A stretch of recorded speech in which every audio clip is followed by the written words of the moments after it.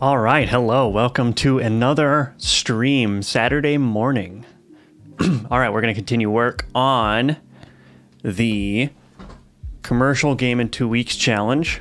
It's Saturday, I started on Monday, so I'm almost a full week in, 5 days in or so. So yeah, what's up, short stuff? Welcome, welcome. Glad to have you here. So I did some work already this morning, mostly just doing some of the art, so making the tile map look a little bit nicer, which I think it's a little bit more presentable now. And then what I'm going to do is continue work on some UI elements. So I drew up some UI elements here. So this is like a border for a hotbar. And then we've got some icons here. This is the Summon Skeleton Warrior, and this is Teleport. So I'm hoping to make that more apparent, maybe have a tooltip or something that has some skill info when you want to use it, or when you hover over it. But yeah, we're gonna get that implemented. We're gonna see what we can do. And then I still have to work on a lot of the actual gameplay here. So for those that aren't aware of what I'm building here, so I'm building off of my Ludum Dare 51 entry called Smack Demon, which was sort of like a really simple turn-based combat / strategy game. And so what I'm doing is I'm building off of that foundation. I'm making a Necromancer game. So this is the Necromancer, which doesn't have art yet. And as the Necromancer, you summon skeletons. And it's turn-based, and so the idea is going to be you're going to have to defeat the enemies on the board by using your Necromancer abilities and or your skeleton abilities. The trick, though, is that you only have one action per turn. So in a lot of turn-based games, you'll have like a number of actions or like action points that you can use. But this is going to be more like chess, where you can only move one piece at a time, where you can only use one ability at a time. And so I think making it like that is going to bring a lot of strategy into it. Gonna try to create situations where you can like use your skeletons to block skills for you, so you can sacrifice their health to save yourself. You're going to be able to swap places with your skeletons. There's going to be a tether radius, so your skeletons are not going to be able to be more than a certain radius away from you. Otherwise, they'll be unable to move. And the Necromancer is going to have a very low amount of health and no direct damage abilities. So it's a little bit asymmetrical in the fact that your Necromancer is kind of like the lose condition, right? If you die as the Necromancer, then the round is over.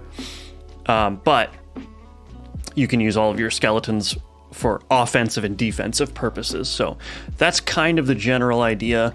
And I'm hoping that by the end of, let me show you what I have. By the end of Sunday, I'm hoping that I will have more or less the game loop in place, and then I can spend a week just making content for it. So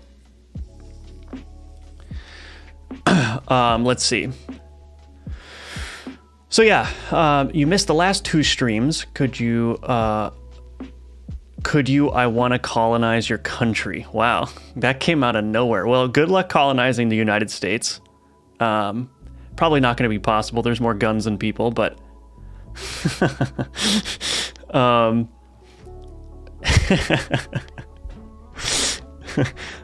yeah, so yeah, I just went through that. Hello, Z. Welcome, welcome.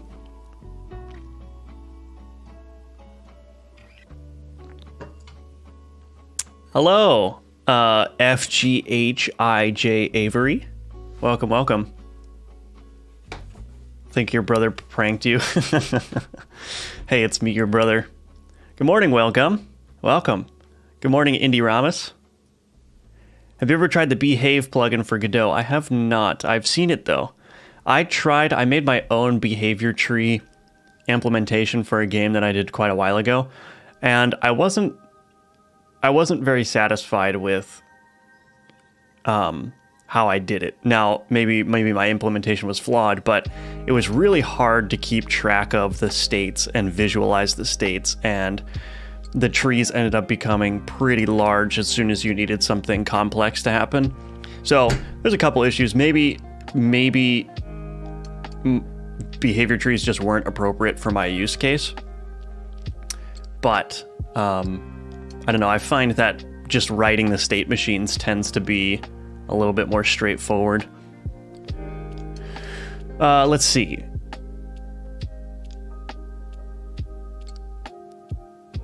He changed explain to colonize your country. Oh, wow. Oh, I see. Hello, Zeto. Welcome, welcome. Avery, I've had a hard time with states and more fun with behavior trees. Yeah, I mean, it's just like, you know, it's a perfectly valid AI tool, so use whatever I think the important thing is use whatever you can make AI efficiently with, right? Tried input handling and state machine, but found it easier in BT. Okay. Who made the Steam capsule art, if you're willing to share? For Gunforged, that was an artist called Trampaton. I don't have the link on me right now, but if you go to that latest devlog video and look in the description, you can find the links to both of the artists that I hired. All right, so I think what I'm going to be working on here is I'm gonna replace this UI. So right here, this big button that says Summon Skeleton Warrior, that is just a placeholder for the ability that's in context. So you can see when I actually click a Skeleton Warrior, that goes away because the skeleton doesn't have any abilities that I can use. The only thing I can do with the skeleton is I can smack the demon, right? But the Necromancer can summon a skeleton and put him anywhere within a two tile radius. So that's kind of what we got going on here.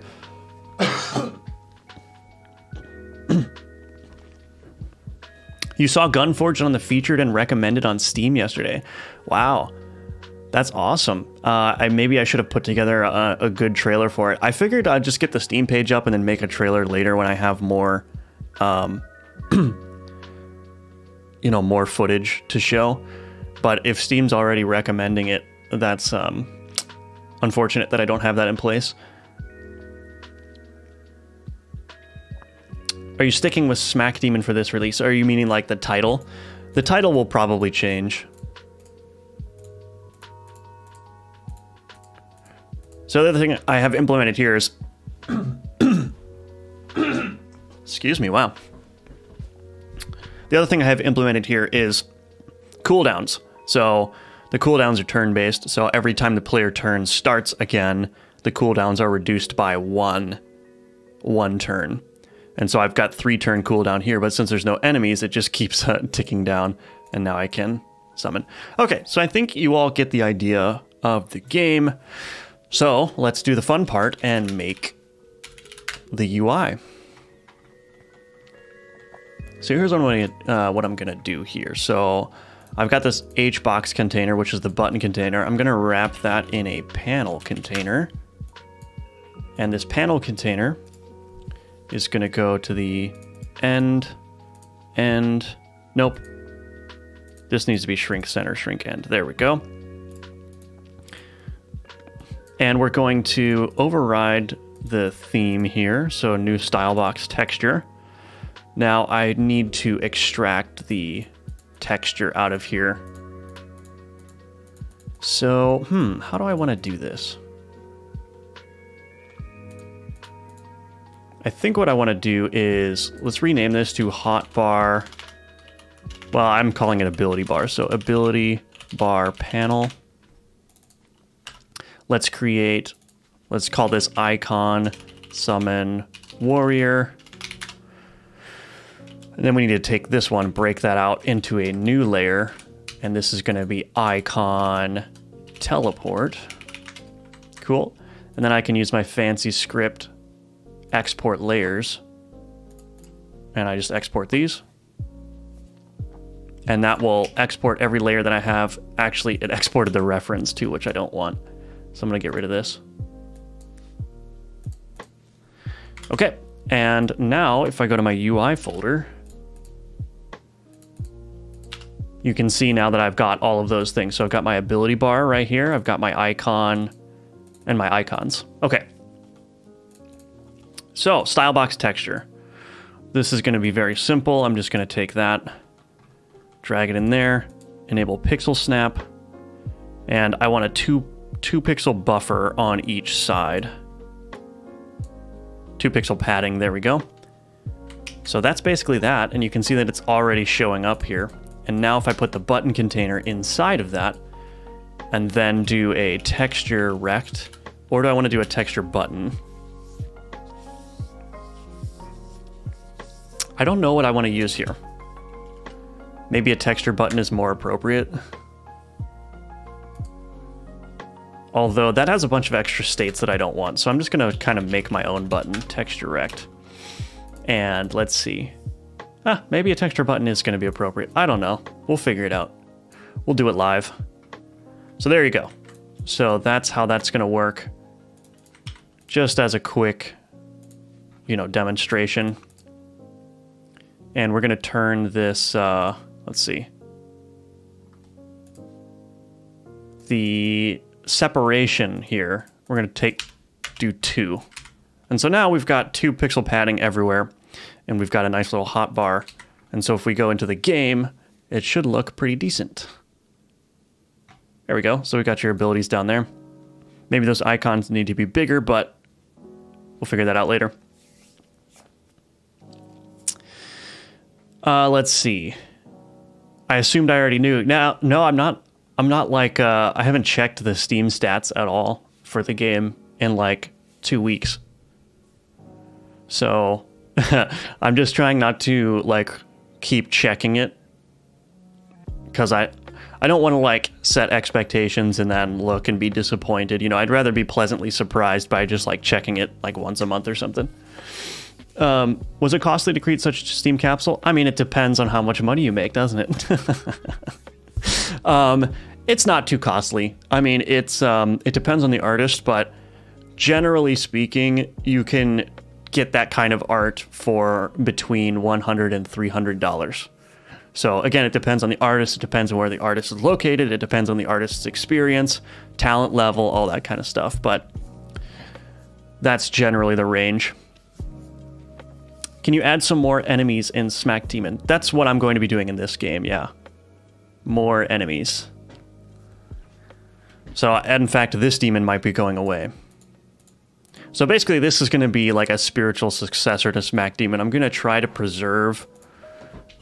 all of the elements of Smack Demon that made it fun, but just kind of like wrap it in a different sort of gameplay loop, And we're going to see. I've got a week and a couple days left, so the game's in rough shape right now, to say the least. So let's create a new... G dang it. What should we do? All right, let's go texture button. Ability button. All right, scenes, we'll save that in UI. So our ability button So we've got a normal texture. Let's just throw that in here. See, now the problem is that we're going to have these hover states and everything. And I think I'm either going to have to make multiple versions of the icons for all the states, or I can handle it in a generic way. What happens if I just run this? Like, is it going to... Okay, so nothing happens when I hover over it. Okay, so that's fine. That's fine. Shrink that up. Okay, so I think... Let me try something here. So I want to do like a color rectangle. I want this to like brighten it. Yeah, I don't know about this. I might have to do individual sprites for all the different states, because I don't know if this is going to be... Alright, well, let's just start working on it, and then we'll figure it out. So I'm going to call this the cooldown indicator. So this will be kind of like the grayed out version of this skill when it's on cooldown. And for the label... I want to see, let's see, floating text. What is this? Background label. All right. I thought I could borrow that, but I want to try a different strategy here. So let's say 3. Oh my.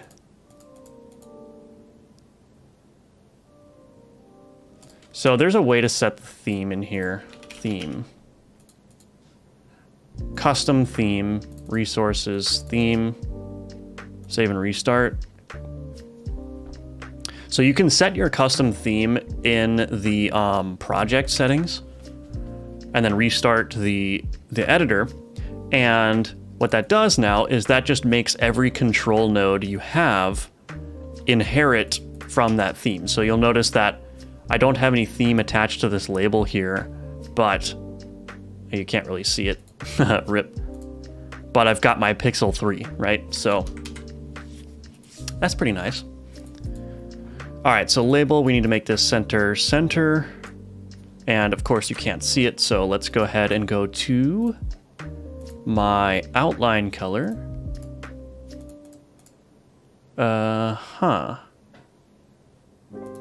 Font outline modulate.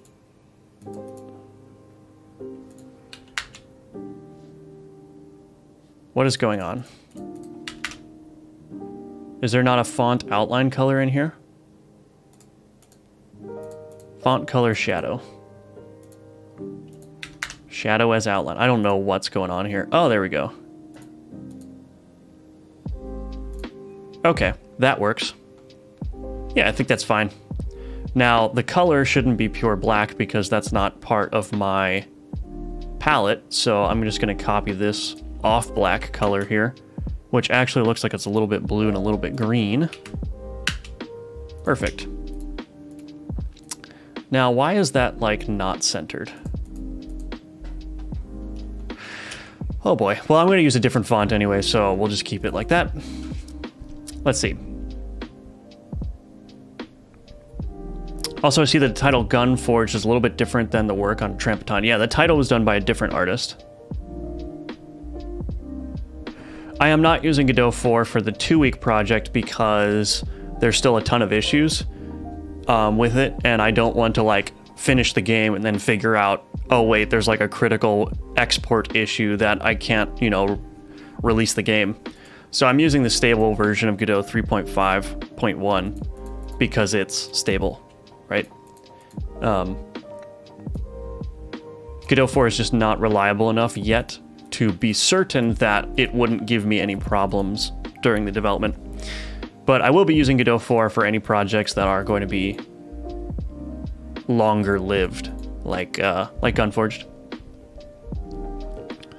So there's our cooldown indicator, so we can just hide that by default, I suppose.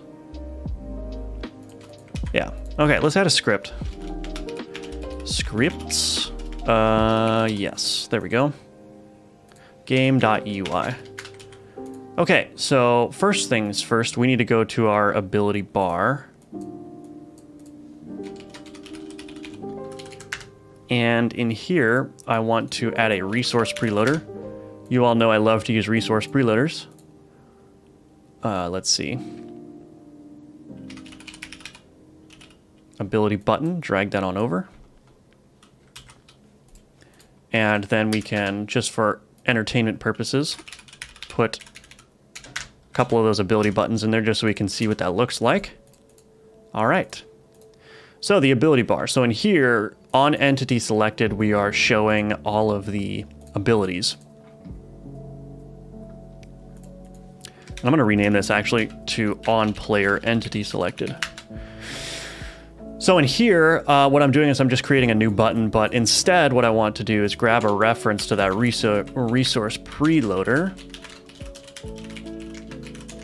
And I'm going to create the button by instancing that. So button equals resource preloader dot instance scene or null ability button. Okay.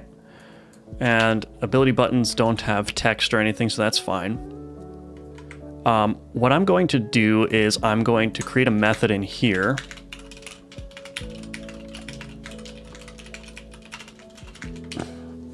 Now, here's the thing. Do I want to store a reference to the ability? Do I want to store a reference to the ability? Probably. Probably. Private default ability. Again, that's named that's named very wrong, but that's okay. Maybe we'll rename that. I'm just worried that that's going to break everything if I rename this to something else. So we'll say this dot ability is equal to ability. And the other thing that I'm going to do is in here, current cooldown, execute tile command. So what I'm going to do is I'm going to create a signal in here. Public delegate void cooldown started. Well, let's just do this. Cooldown updated. Int number. Or let's say, yeah, that's fine. Number. Emit signal name of cooldown updated to current cooldown.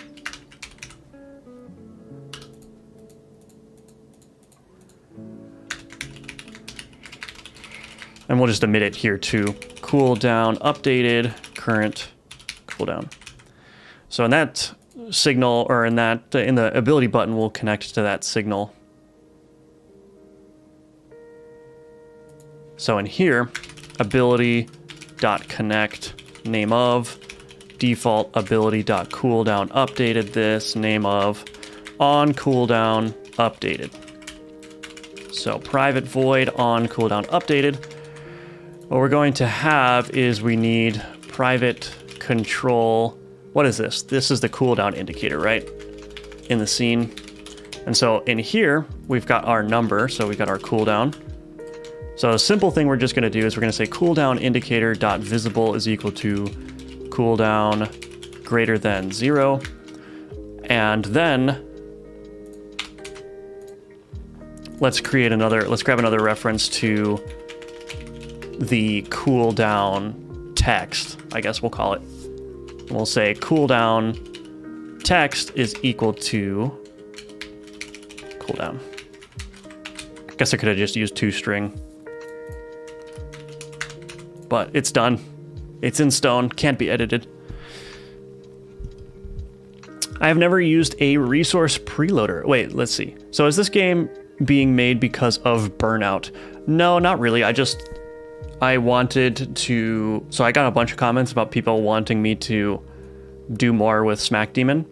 And I guess I did want a little bit of a change of pace, a little bit of a different project to work on. So I decided, well, why not try to remake Smack Demon with some more content and depth, see if I can do it in a very limited amount of time, so that I can get back to Gunforged as soon as possible. I have never used a resource preloader. What is the purpose of it? So, to be honest, I don't really know. I think it will like recursively load any scenes and cache them and like resources and whatnot. But what I use it for is essentially just a dictionary that contains references to scenes, right? And the reason I like doing this is because the alternate is to export like a packed scene from the root node, right? And then just drop in your packed scenes. But I just like this better because it's variable and you can put however many scenes you want in here. Like I could just be like, I want all of those, right? And I don't need to write an export variable for every single one. So that's the main reason I use it. It's just kind of like a nice way to store references to your scenes and whatnot so that you can instance things. And then, of course, you get whatever added benefit comes along with loading up these resources that are within the scene, pre-caching them. Do you use Godot visual scripting? I do not. No. No, I do not. Visual scripting is not something that I would probably ever use. But if you're new to programming, then visual scripting might be a good way to start. Okay, so there's one thing that I need to do, which is I need to cool down text. We'll mark this as unique node name. And then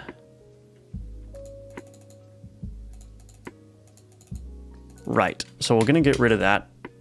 My ability button, I need to set disabled. Button.disabled is equal to cooldown greater than 0.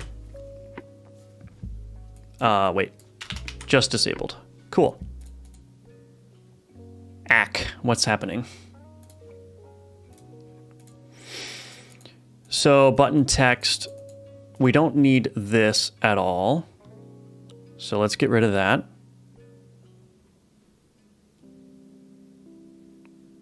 One thing that we do need to do is we need to, when this is ready,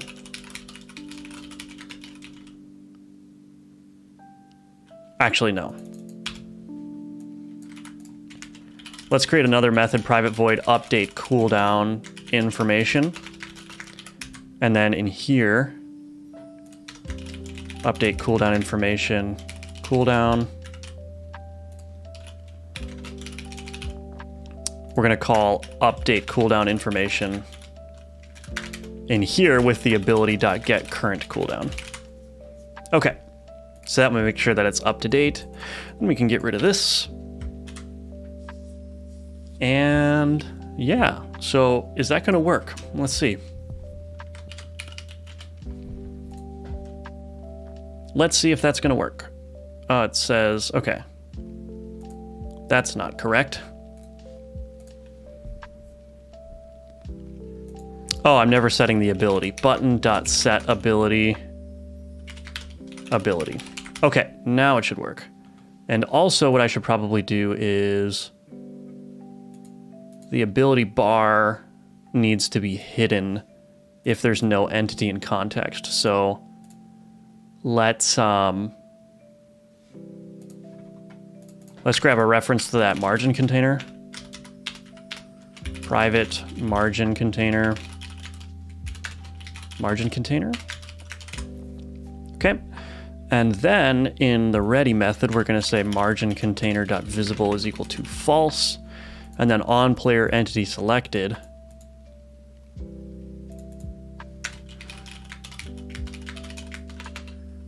Equals true. Now, where am I actually freeing the abilities? Oh. Okay. Let's see. I'm going to have to make a bunch of tweaks to this, but let's go ahead and see what's going on here. So I select this guy. Boom, I've got this. I can click on the ability, and now it's got a cooldown of 4, as you can see. Perfect. And then I can move this guy. It's 3 now. Awesome. So yeah, we're going to want to do a bunch of animations for this UI and make it a little bit more sensible in terms of usability, but that is working at a very basic level now. So that's great. That is great. I also, let's see. Zygen. I also have some issues with exporting packed scenes and trying to reference scenes sometimes that have previously been loaded already. I see. Interesting. This is in Godot 4, so it could just be an issue there. Yeah, that's true, yeah. Yeah, beta 12, I think beta 12 was beta 12 was pretty buggy for me if I recall correctly. Best live stream to watch while taking a dump. Excellent. That's a great honor. Afrasiab. I hope I said that right. Hey, what's up? Welcome to the stream. Good to see you. Again, right? This is, you've been at the stream a couple times now.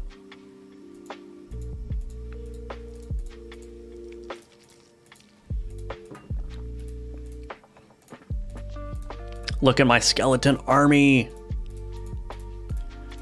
Okay, well, the game is getting there. The game is getting there. So these buttons might be a little bit small, but we'll figure it out.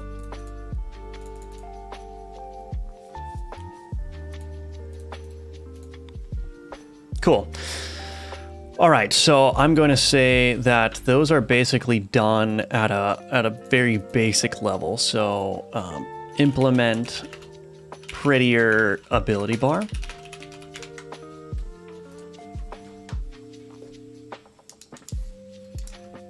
All right, let me just look at my notes here and see what needs to be done. I mean, obviously a lot, but what's the most important things to get done here? So let's, well, I have to do the player art, right? And I have to do some enemy art. But I've already done a bunch of art this morning, so I think we'll set that aside for now. I need to be able to acquire new abilities for the Necromancer. I need death animations. I need to be able to upgrade skeletons, so that's another part of this game. It'll be kind of like a roguelike, so you'll fight through a room of enemies. At the end, you'll get presented with a bunch of options. You can either pick a new skill, you can upgrade an existing like summon skill like skeletons or whatever, and probably some other things. When you upgrade your skeletons, they will get more powerful, but they'll also get a positive trait and a negative trait. So there's a little bit of risk reward there. So your skeleton might gain extra health when you upgrade it, but it might gain a negative trait of doing damage to allies when it hits an enemy, like nearby allies, right? So the intent behind introducing the negative traits is to make the player have to think about how they're positioning the skeletons. Obviously going to take a bunch of playtesting, but so let's see. Let's make another ability. Let's develop the teleport ability, so that way we can start working on the full loop of like being able to acquire new abilities. So there's probably going to be a lot of refactoring involved in this, and we're gonna see how well I've set this whole system up. All right, let's see. Hello, Senshi. Welcome back. I love the idle shuffling of characters. Very nice touch. Thank you. Yeah, that was also in the original Smack Demon. It's very easy to give life to your game. The more I do game development, the more I'm realizing like just animate like everything, and your game just looks better. It can just be a really dead simple animation too, but that adds a lot of life. Thanks for wishlisting, Zima. Really appreciate that. Anyone else that's interested, maybe I should. I'm so bad at marketing. I'm so bad at it. Here's the link to Gunforged if everyone wants to go wishlist that if you haven't already. I would greatly appreciate that.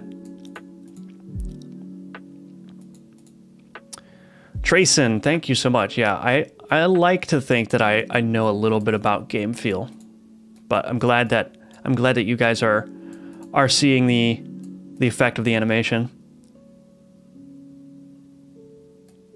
Must say, for me to pick up a second game in parallel, I would be walking on thin ice. I forget everything from the first one. I understand that, and this is why, you know, I use very verbose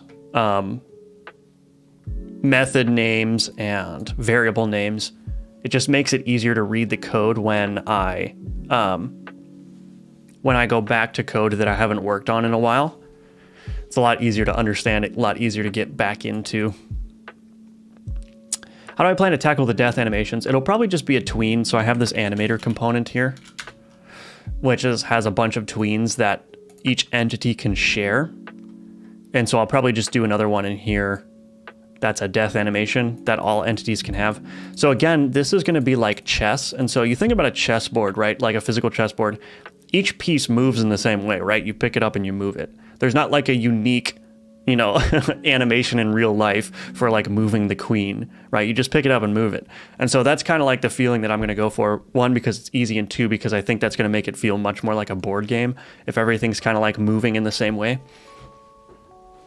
But mostly it's just to keep the amount of work down. Which it says C# is better than GDScript. It's better for me.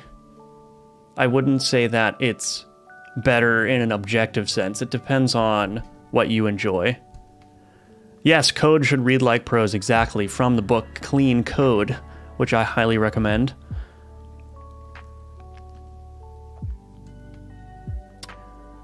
What's on my take on tween versus velocity process? I don't know exactly what that question means, but process method, if you're talking about animating stuff in the process method, I guess I would only do that if a tween wouldn't be suitable for it, right? Because a tween is for tweening between two known values. And so it wouldn't make sense, for instance, to use a tween to actually control a character, right? Like you wouldn't use a tween to do character movement. You would use like, you would write the code yourself and then utilize probably like a character body, right? Or a kinematic body as it's called in Godot 3. But if the tween is like you need to animate between known points, or if you need to animate between known points, then I would use a tween. And by known, I just mean like something that's calculated, right? Hope that answers your question. Yes, I agree, Trayson. C#. I think C# will help you out more in software engineering generally, but if you're just interested in making games and you don't want all of the benefits of C#, then GDScript is totally acceptable. Verbose variable names are the number1 thing I see lacking a lot from fresh college grads. Yes. Yeah, you don't need to, yeah. Have you ever seen that code from like people who are actually mathematicians, and it's like, yeah, it's like one letter variable names everywhere and you can't figure out what's what? It was like, I don't remember, there was like some group did a model for something, I don't remember what it was, and they open sourced their code, and I was like, oh, I'm gonna go in and see what their code looks like for this model, right?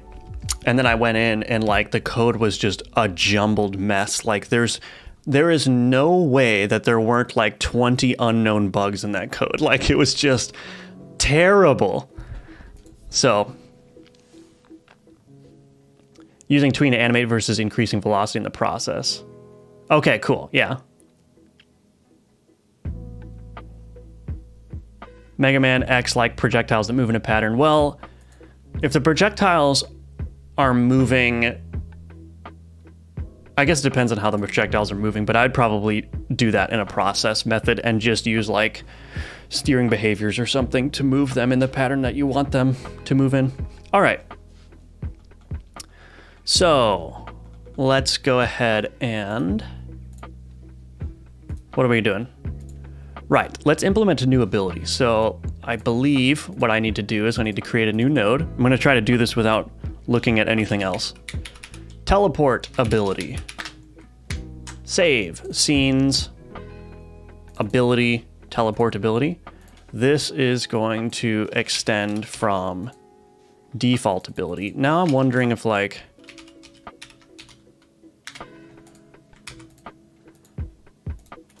I might as well just rename this, right? So let's rename this right now. Rename. Oh, this is not going to actually be terribly bad. Oh, it's not going to be bad at all. So what are we going to call this? Base ability. That's fine. And then we're going to rename this in here, base ability. Okay, well, maybe that was easier than I thought it was going to be.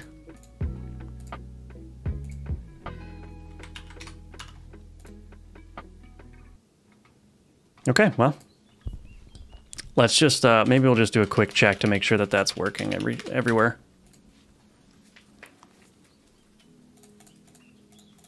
Okay, well, seems to be working. Okay, get ability name. We're gonna return teleport. Get valid tiles. Okay, so this is gonna be the interesting one. So what I want to do is I want to, in my grid manager,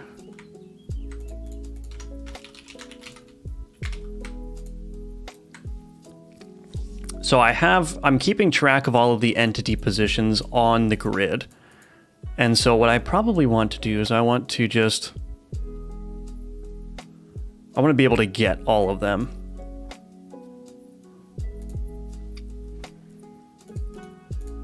Am I even using this? I don't know why that's there. So let's do this. Public dictionary. Do I want to return a dictionary?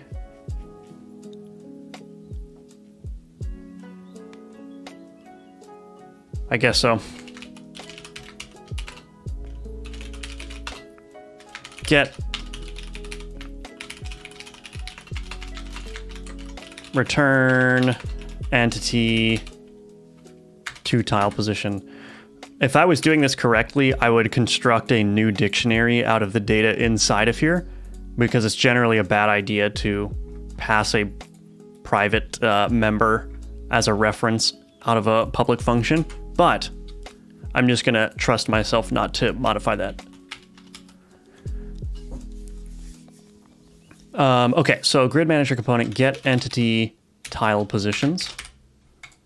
Okay, so var entity tile positions. So what am I doing in here?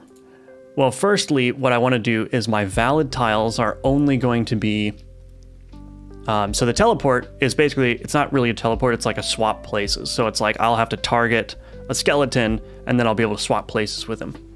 And so what I need to do is I'm going to use link, which is really useful for grid-based games, by the way. So entity to tile positions keys. So let's say var valid keys is equal to entity tile position dot keys dot where x dot get first node of type faction component faction is equal to faction type dot enemy. And I'm gonna break this out onto a new line. Or the X is, do I not have Necromancer? Let's see. Maybe I don't have a script on my player yet. I don't. Ooh. Let's go ahead and add a script. Basically only for the purpose of being able to tell if a given entity is the Necromancer or not. So I just game object. Do I have dot entity? I don't. Okay. So X is Necromancer.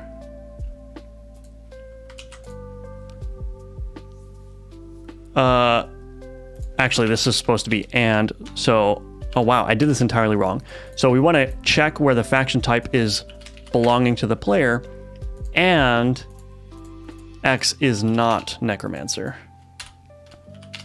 So we're going to get every ally entity. It doesn't want me to break that into a new line. Okay, well, I'm going to get every ally entity that is not the Necromancer, and those are going to be my valid keys. And then my valid tiles are going to be return entity tile positions dot select X. Actually, I want to do valid keys dot select entity tile positions X dot to array. So what this is essentially saying is, okay, these are all of the valid entities, and then go back into that entity to tile positions array and grab, you know, what's the word I'm looking for? I don't know, grab the position and then construct an array out of that. Okay, and actually I'm going to change this. Instead, what I'm going to do is I'm going to say public list node 2D get all entities instead. And what I'm essentially going to do is return entity to tile position dot keys dot to list. And then I'll get rid of this.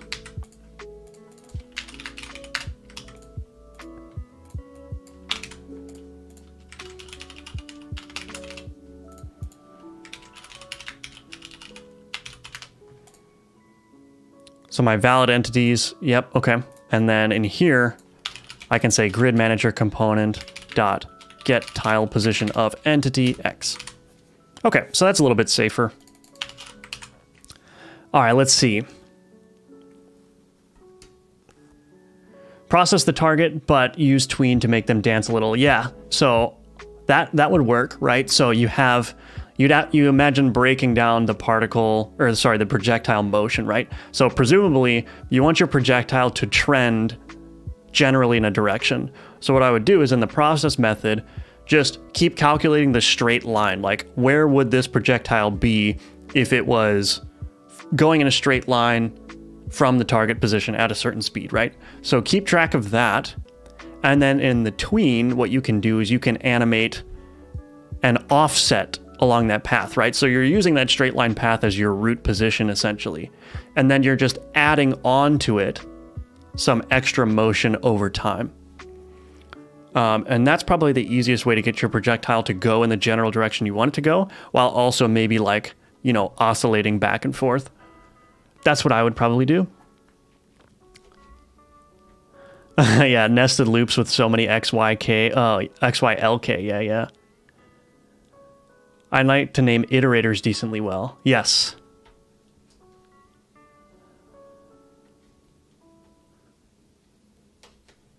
Renaming stuff in projects always scares you. Yes.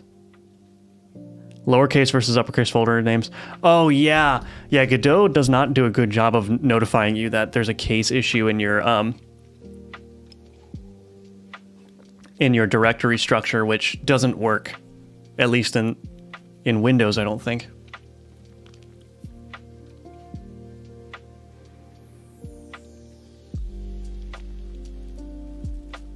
Tell you what, in the US, if you're looking to get a software engineering job, learn Node.js and React, and you will be set.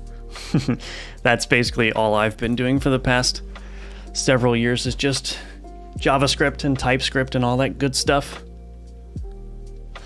All right, so those are our valid tiles.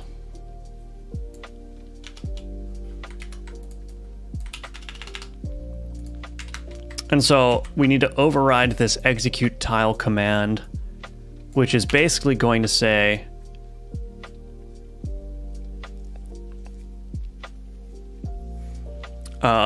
this is going to be when we actually say, okay, we're actually executing this thing. So what we're going to do, and this needs to be in the ability namespace, what we're going to do is we're going to say, okay, var current tile position is equal to entity, well, let's say grid manager dot get tile position of entity. And these are variables that are already set in the base ability. So we're grabbing a reference to the grid manager and also a reference to the owner of the ability. So that's my current tile position. And obviously the command args has the target tile. So maybe we'll just pull that out. Okay, so now the tricky part is going to be making them swap. And I think actually it probably will be very simple.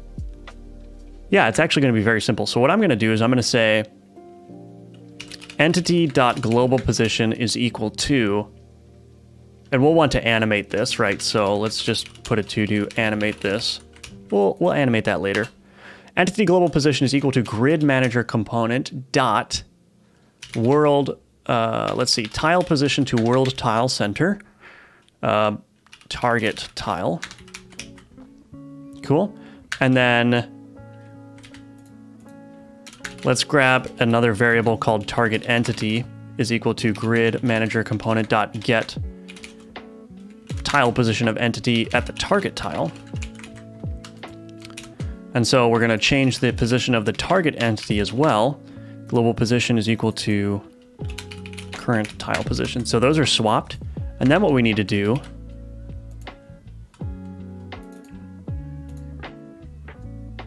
get tile position. Why is this wrong?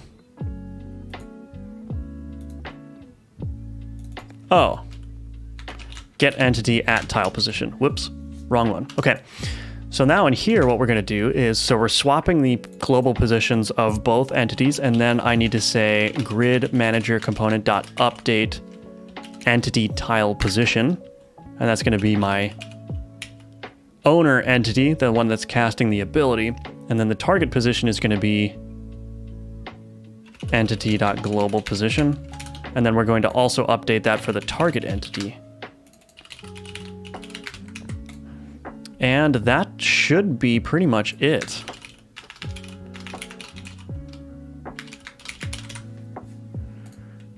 I think that's basically it. So that's basically what goes into implementing an ability.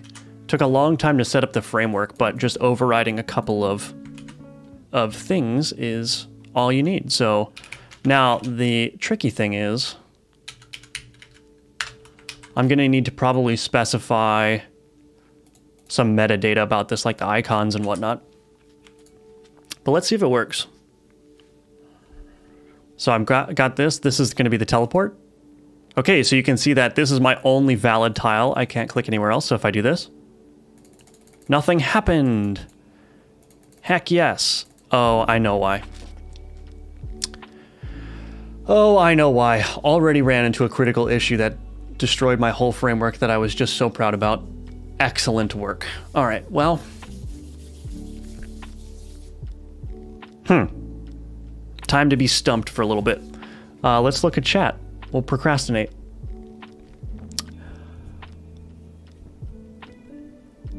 Backend web dev by day. Yeah, I love backend web development. I wish I did more of it, but I'm all on front end right now.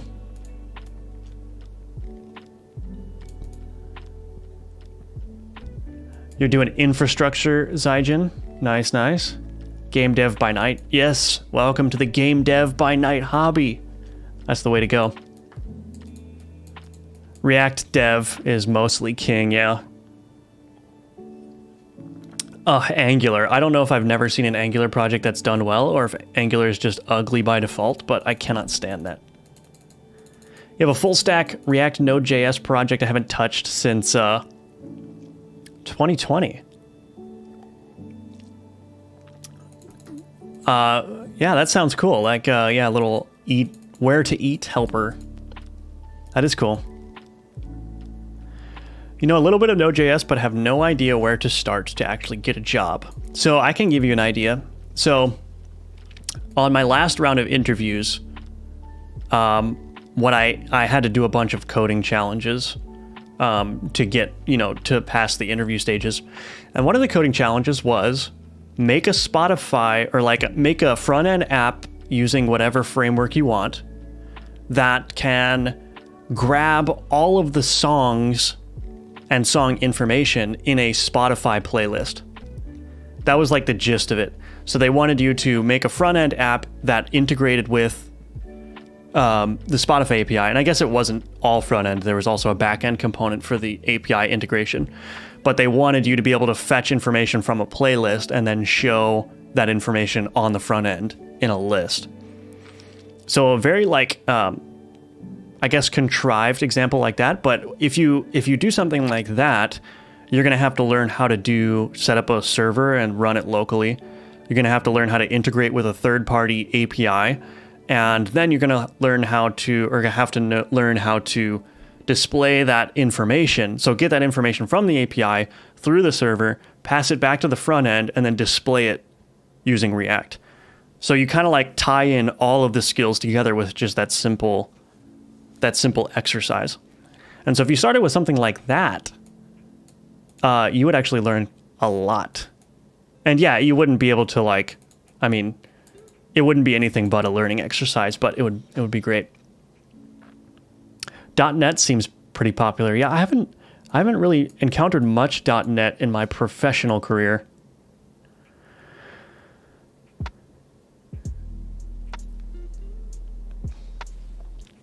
Yeah, game dev is, yeah. Avoid the problem.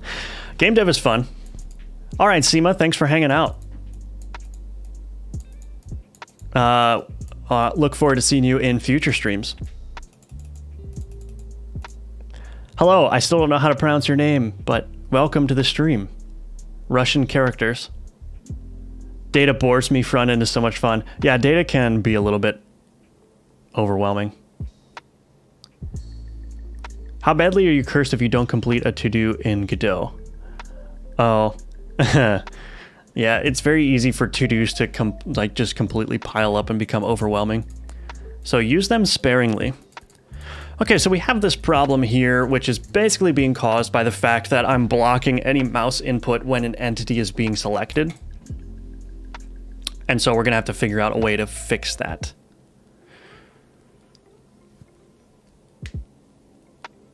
Also, I have no way of canceling a current ability, so well, I guess I can by doing this, but if I press escape, it doesn't do anything. Like, I can't go back to movement or something. So we're gonna fix this issue in just a couple minutes, but first I'm gonna take a quick break. While I'm gone, you guys can sign up for my newsletter at firebelly.com and wishlist Gunforge. That would be really helpful. So yeah, I'm gonna take a quick 1 or 2 minute break, and then we'll be back to fix this issue. So enjoy the soothing tones of Lo-Fi Girl.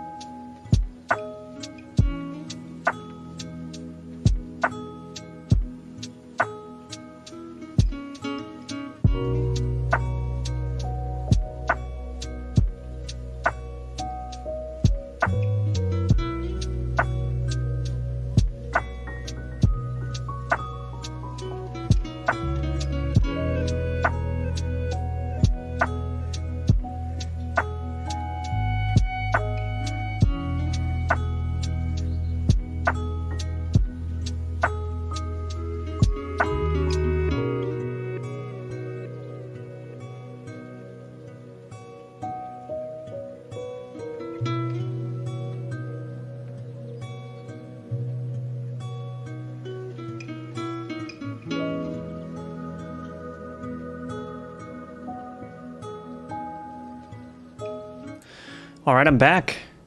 All right, see ya, short stuff. Thanks for hanging out. All right. So why is this blocking input for the mouse? So let's take a look at that. So maybe I should, yeah, let me just commit this. Begin work on teleport ability.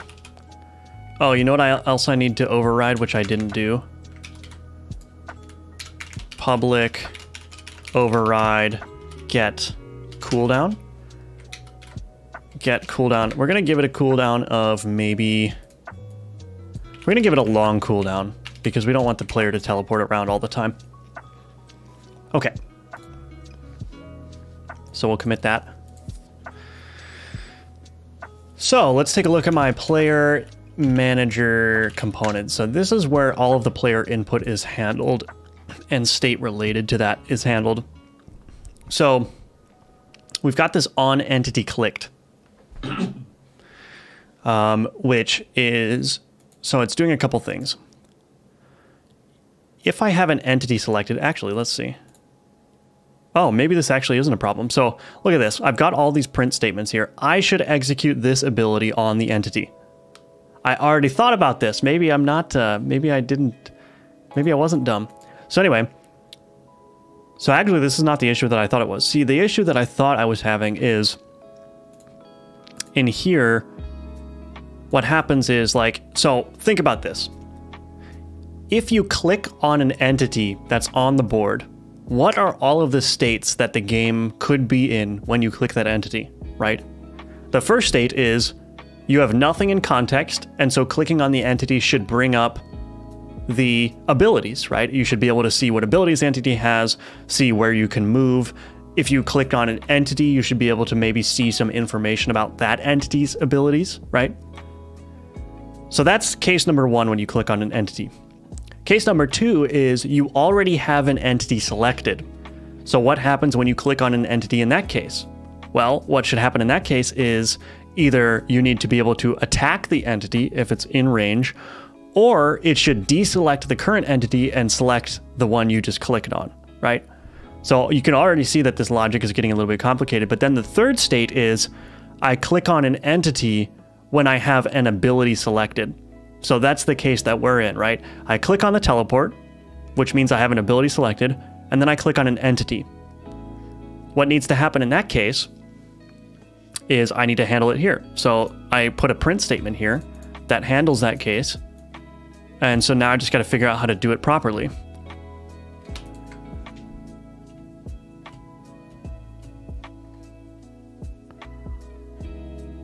And I think all I need to do is call this handle ability tile command. Let's see if that works.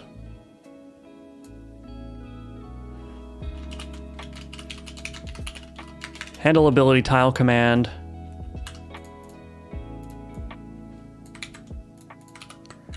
All right, let's do this. Var target tile is equal to, actually, let's just rename this to entity tile, and then we'll replace this. Maybe that'll work. Let's see. Hey, Neozoid, welcome, welcome. What about Gunforge? Gunforge development will continue. It might be a little bit delayed, though, because Godot 4 is about to release, and I'm going to try to release a Udemy course either before or right when Godot 4 officially hits stable. So Gunforge might be delayed for about a month here. I'm doing this 2-week challenge. This will be done by a week from Monday, and then I'll probably have to start on the Udemy course right after that. So Gunforge is still something I want to do, but alas, I have limited time.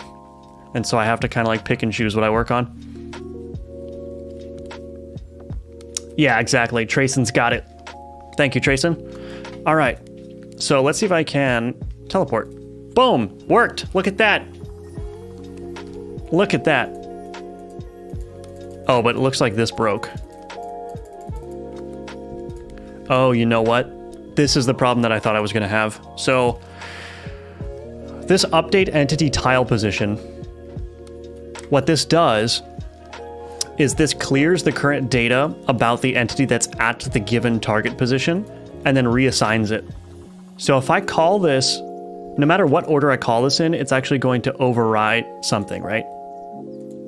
Because I'm changing the global position of these things, then I'm saying, okay, update the entity tile position here, and update the tile entity position here.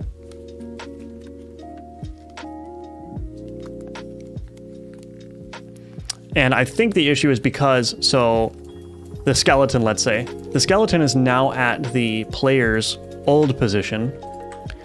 And so what's going to happen is that, yeah, see, it's removing, well, is that what's happening? Gets a little bit confusing. I think that's what's happening, but maybe I'm wrong. So we're grabbing the tile position, right?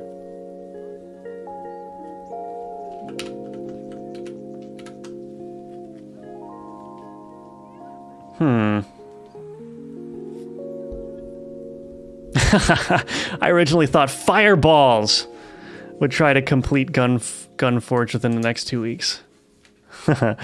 No, that game is too ambitious and too dear to my heart to try to rush it through. Why is this not working now? So let's rename this current entity tile position.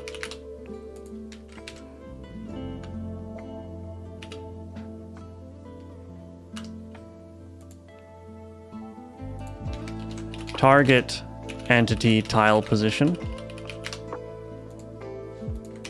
So I'm changing the global position of the Necromancer and the global position of the target entity.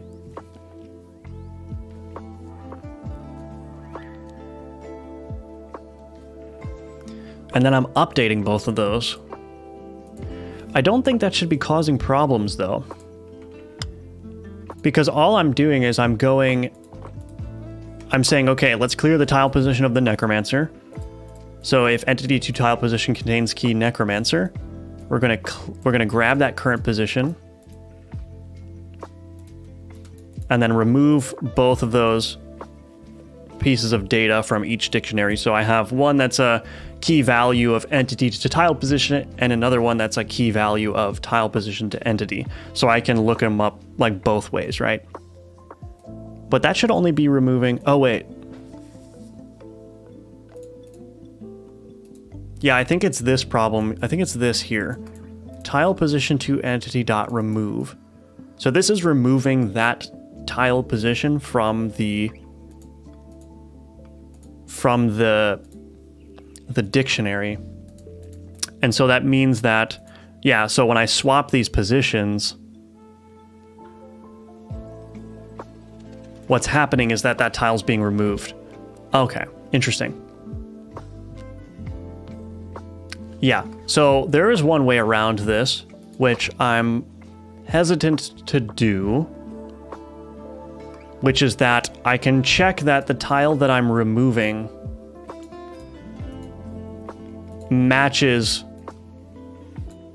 the entity that I'm removing, right? So I'm removing this entity.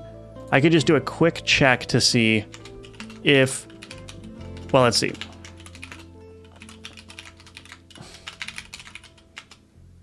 Oh, I did this wrong. I think I can probably, maybe this will be okay.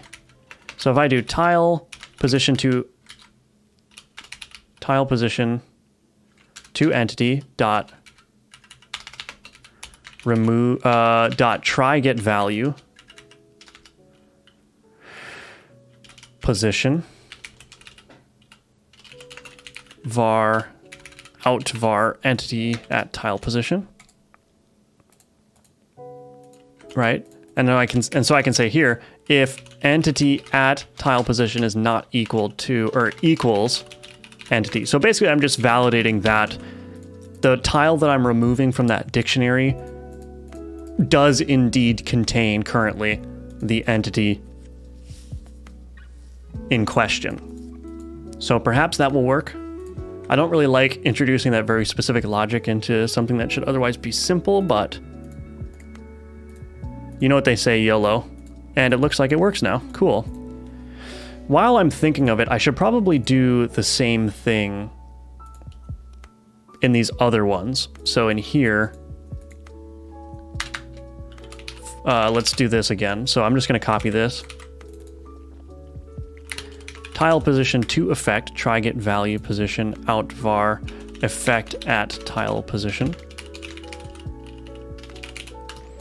If effect at tile position is equal to effect tile position to effect dot remove. Okay, so I'll just fix it there too while I'm at it. And that's basically the teleport ability. It's done. So I can swap. That's got a cooldown of, you know, whatever. Oh, and I need to summon another skeleton, and then I can swap places with him. Awesome. We fixed it. What is the visual issue? I didn't catch it. Basically, I couldn't select the entity. It was not accepting my input. All right, Chendrak, let's see. Can I do you a favor? We'll see if I can. I'm not fully understanding how you use resources. So, Chendrak, you want to create a system like Gunforged using resources. So, there's sort of this idea in software engineering generally that you want to separate your data from your logic. And so, why do you want to do that? Because if you separate your data from your logic, that means that your logic, by definition, has to be generic, because it's relying on you supplying the data that it needs to work. And so that's kind of what I'm doing in Gunforged, and that's where resources come in. So the resources are essentially just data containers. They contain numbers, strings, the kind of stuff that defines how a gun part behaves. And then I have a gun part scene and various other places throughout the app that rely on a generic representation of that data to act, right? So all gun resources extend from the same gun part resource. And anywhere in the game that needs to know, like, let's say, calculate the damage of a gun, can just say, well, I know that the gun is composed of 3 gun part resources, and so I'm going to gather all those together and then calculate what the effect of all of those together is. So essentially, the gun parts are just visual representations of the data. I don't know if that entirely makes sense. But just think in terms of, like, you have your data and you have your behavior. The behavior should consume the data in a generic fashion, and that way you can make all kinds of different data through your resources, right?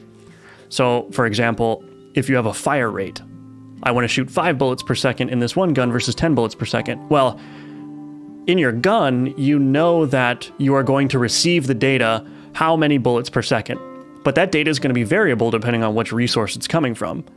So the idea is that you calculate the delay between each shot by reading that piece of data from your resource when you go to fire the gun. Does that make any sense? Is this your hobby full-time job? This is my hobby for now.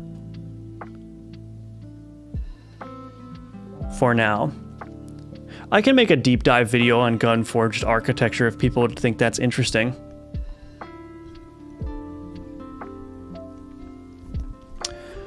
Are you creating new scenes for each gun? My issue is mainly how to instantiate them properly.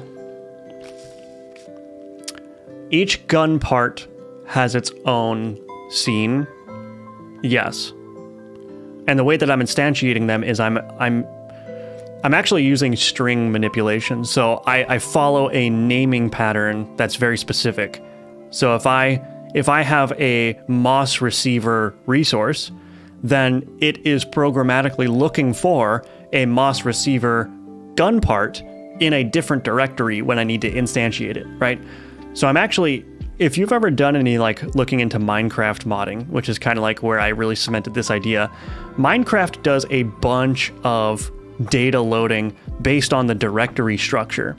So it's not like you're specifically hooking things up to other things. It's just like, oh, I have a resource that's named this thing, and so I know that because this resource is of type block, that I should go to, you know, this blocks folder over here, and then read, you know, the image of the same name, right? And that's kind of what I'm doing. So I have a MOS receiver, and a MOS gun part, and a MOS muzzle flash, and I'll probably have like and I have a MOS bullet. I'm not directly linking any of those things together. I'm just making an assumption that if I have a MOS receiver gun part, then all of those other things exist as well. And I can just load them up programmatically in the code. Does that make sense? Would love a Gunforged architecture video. All right, maybe I'll have to do that then. Let me write that down real quick.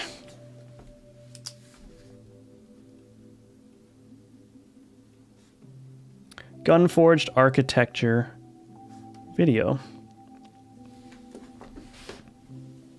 All right.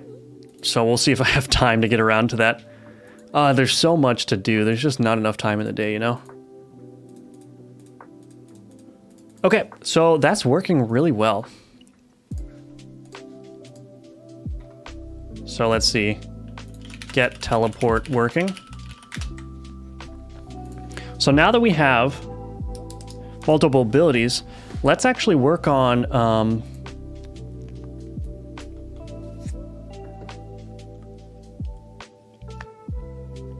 let's actually work on the game loop a little bit, right? So this is gonna require a little bit of thinking. So right now I've just kind of set up this room in a very basic manner, but this is gonna kind of be the standard room here. And so what I'm gonna do is I want to hand create a bunch of different shapes of rooms that I can randomly pick from. And I'm gonna need to determine how to spawn enemies and stuff. Oh, there's gonna be a lot of work here, but all right, we'll do it live.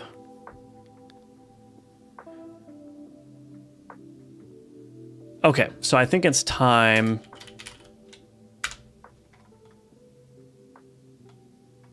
Am I even using this main menu anywhere?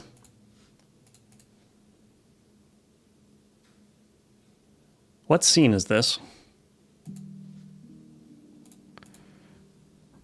Let me just see. Oh, it just starts at level 1. Does the level manager automatically load that? Maybe I can just transform my level manager.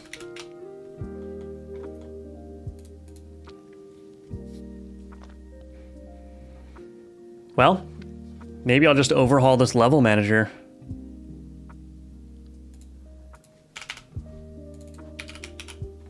Yeah, let's do it.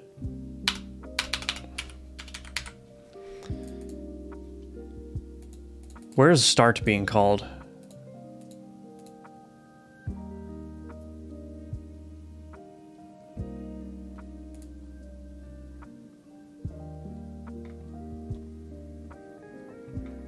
Is there something that I'm missing here?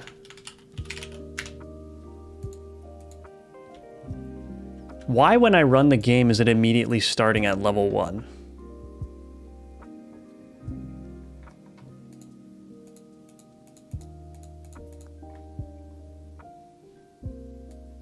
Sorry, I gotta figure out what's going on here. I mean, maybe it's not even worth it. Maybe I'll just... Yeah, I don't think it's worth it. I'm just gonna create my own... Well, everything's my own here, but a different way of handling this. So we're gonna create a main, and this is gonna kind of be responsible for the main gameplay loop. So sorry, level manager, I didn't mean to change you. We're gonna get rid of that. Okay. So let's do node. In this case, I am gonna use an array of packed scenes. So private packed scene rooms. So we'll instantiate that to a new array.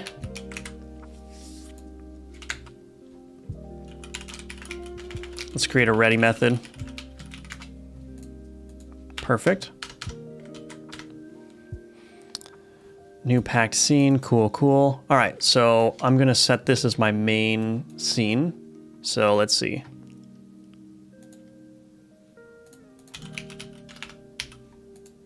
Here, we're gonna change this to main.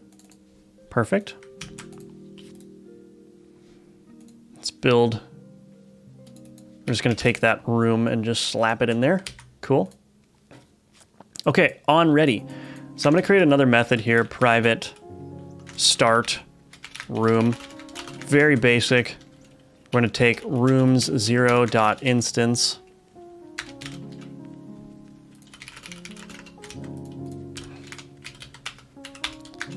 And then we're gonna say add child room. And then we're gonna call start room. I forgot the void keyword. I'm gonna call start room right here. Now, if all went well, I shouldn't really see a difference if I press play now. Okay, So we're right in the game, everything's the same. But now we can introduce some of the logic, right? So I can say private int current room equals 0. Maybe we'll say -1, and then current room, increment that. So here's the thing. We are going to need to listen for when all of the enemies have died so we can handle the end state. So how are we going to do that? First, let me check chat.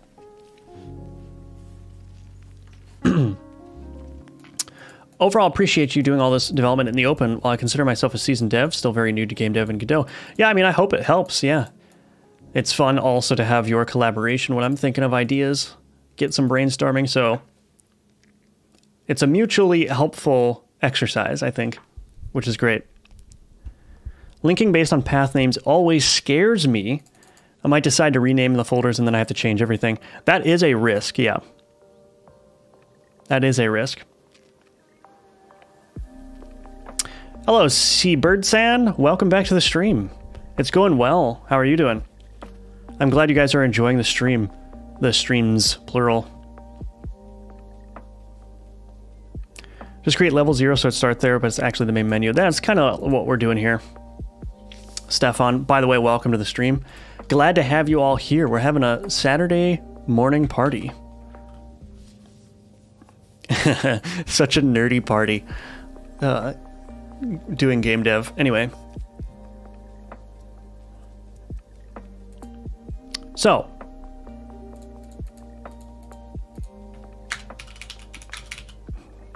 We're going to connect to a signal in the room, which doesn't exist yet. Signal, public, delegate, void, finished. Okay. So we're going to need to listen for... We're going to need to listen for when all of the enemies die. And I'm just going to stub something out here. Public void spawn enemies. To do spawn enemies dynamically. Actually, I may need to start writing this now because I need to be able to, well, for now, just listen for their deaths.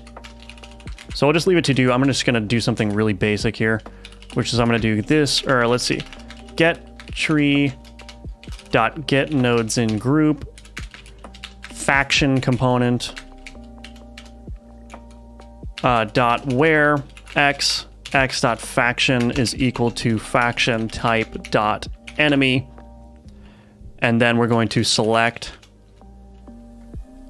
the x.owner.get first node of type. I love link so much. So basically we're getting all the faction components. We're going to get the faction components where they're enemy types. Then we're going to select the owner health component.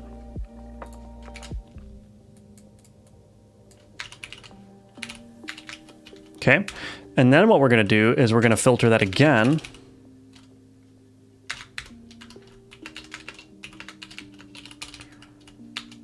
And so now we've got basically what I've done here with this link here.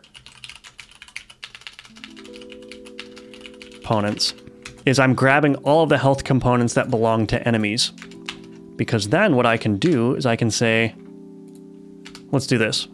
Private int current enemy count is equal to 0. So current enemy count is equal to health components dot count, and then for each var health component in health components, we're going to say health component dot connect name of health component dot die. This name of on enemy died. Private void on enemy died. And then guess what we're going to do here? Current enemy count minus minus. If current enemy count is equal to 0, what are we going to do? We're going to emit that signal finished. And that's how I'm going to detect the end of the room. And so now in here, what I can say is connect to room.finished. Where is that? Oh, do I need to... Where is my room?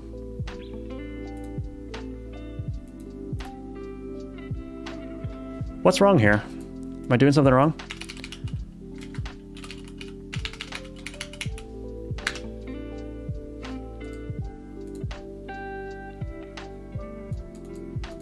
Interesting. Room.connect, name of room.finished. Am I doing something stupid here? This name of on room finished. I guess it's not importing.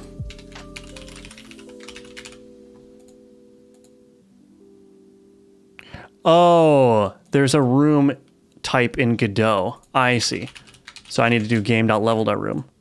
Gotcha. And I can just do, I guess, level.room. I see. It's just a name conflict with something that exists in Godot. I see. So on room finished, let's just print something for now. gd.print. Hey fam, what's good? All right. So let's go ahead and run this. Let's check out the chat. I was watching the VOD of yesterday's and I thought I was on the live one. Oh, well, welcome to the stream light. Glad to have you here again. Happens to the best of us, yeah. I'm in high school trying to learn programming. We were just starting to learn about strings after 2 years, and all of this seems scary to work on. Scary isn't the word I would use. I would definitely say that it's overwhelming.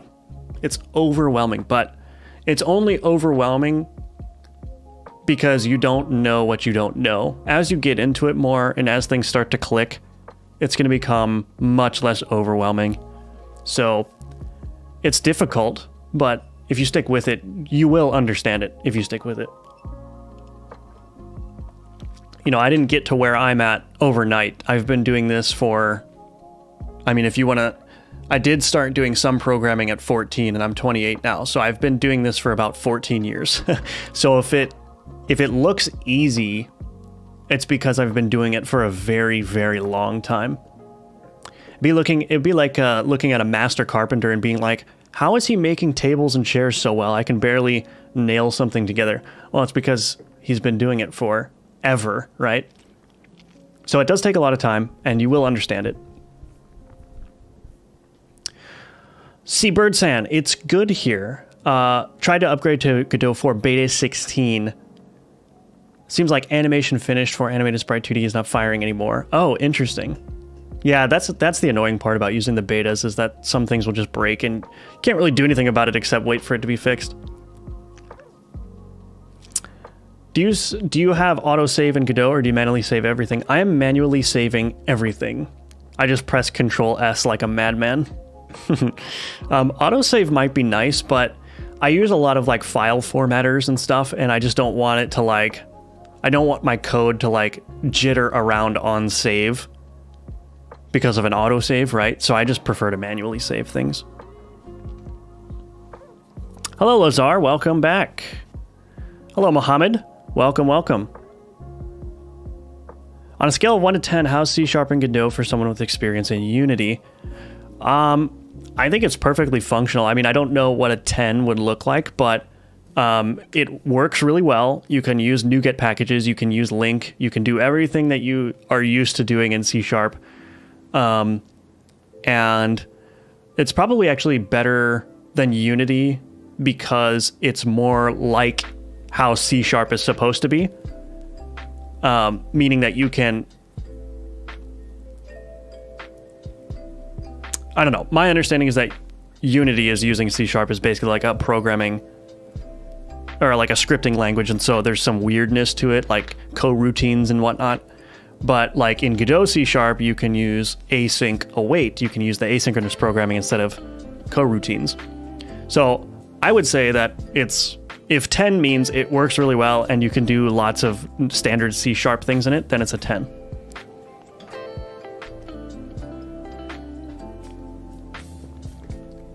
Did I get the motivation to start Smack Demon again from Green Rocks Games? No, actually, there's been a number of people that have left comments on my videos about wanting to see more Smack Demon. So that's kind of where I got the motivation to do a little bit of work on it. Yeah, if you have other experience in other languages and... well, if you have experience with other languages, then C# is going to be very easy for you to adapt to, I think. Dragon Apple, do you do JavaScript as well? Yes, my day job is all front-end and back-end development in Node.js, React, that sort of thing. There's async in Unity. Okay. Yeah, I guess I'm thinking more of coroutines, though. Like, you can do something like a coroutine in Godot with just async await. Maybe that's changed in Unity as well. But there's weird, like, Unity-specific ways of using C#, at least to my understanding. And there's a little bit of that in Godot, but not too much. Here's the other thing. Margin container.visible is equal to... I need to change this real quick. I don't want to show the abilities bar unless the count is greater than 0. Cool. All right, so that's just a minor fix right there. What was I doing? I actually literally forgot what I was working on. Oh, yeah, the main game loop. Okay. Right, I want to kill an enemy and see if it prints like, hey fam, what's up? Or what's good, or whatever it is. Okay, so that didn't work.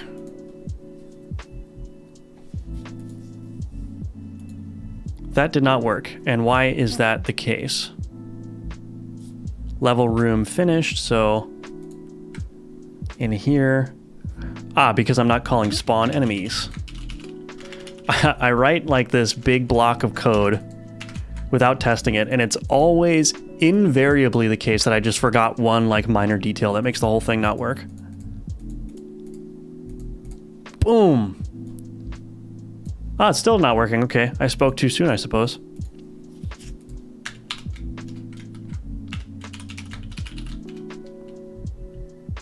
Let's print the current enemy count and see if it's even detecting this.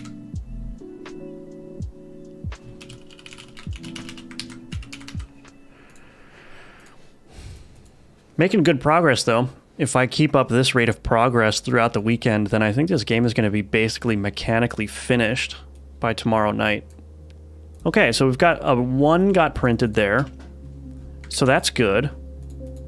Health component died, on enemy died.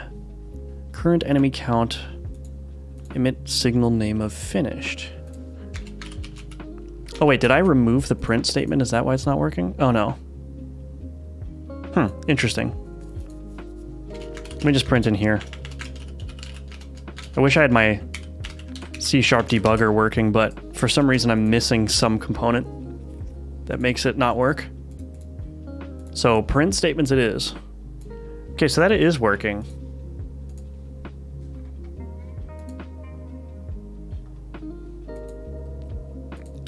Is this pointing to the right? So, what is going on here?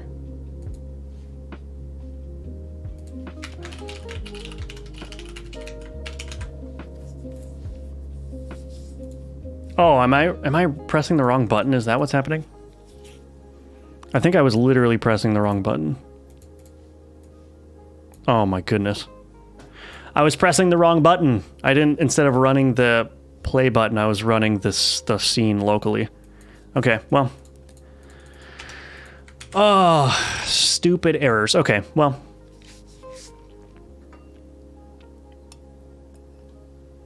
I have been seeing quite a number of web devs turning into game devs. Is that so? Yeah.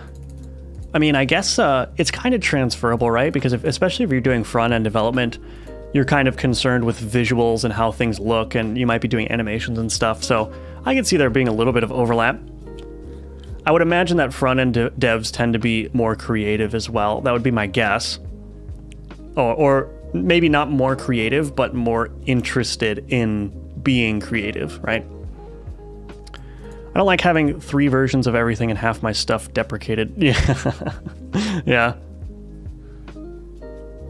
Yeah, Godot is like, I'm impressed with how well Godot as a project is managed, despite being, FOSS software. It's really remarkable what they're doing in terms of project management and feature development, and the engine is still like super lightweight. It's just, yeah, it's quite an accomplishment. It really is. Saw the animation player in Godot and knew it was probably time for me to switch. Yeah. Still learning Godot. Problem is almost all resources are about 2D and I'm more interested in developing 3D games. Yeah, that is a problem. Yeah. 3D is it's a whole different beast in Godot. But obviously I don't do any 3D development in Godot. 2D for me. But yeah, Godot, I've said it before and I'll say it again. Godot is the best 2D engine on the market, period. Whether you're looking at free engines or paid engines or whatever, it is the best, hands down. You can fight me on that. Well, I mean, maybe not fight me. I don't think I'd win that fight, but you know what I'm saying. Anyway. So what do we want to do when the room is finished? Well, we want to present some upgrades to the player. And now this is going to be the tricky part that's going to require some thinking.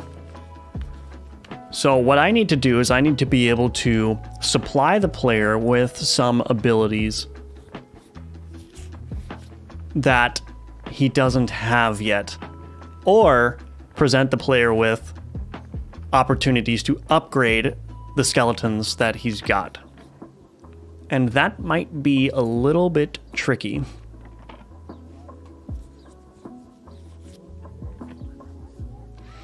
That might be a little bit tricky. Well, let's maybe design a UI real quick for it. I think I'm going to do something really simple here. So I'm probably going to take this UI panel. I'm going to duplicate this.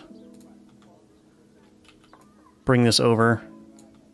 This UI panel here, what I'm going to do is I'm going to just fill it in. Do I want to do anything fancier? Like, do I want to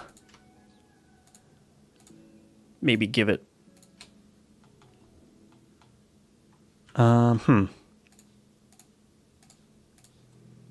Give it a little border or something? That looks kind of cool, actually.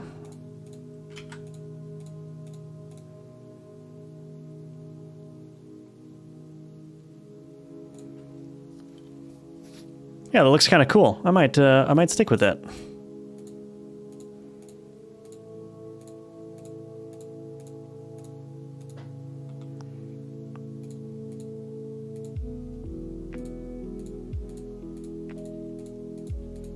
So there will be a panel, essentially, that will show you a bunch of your upgrade options, probably presented as little cards or something, kind of like in Gunforged.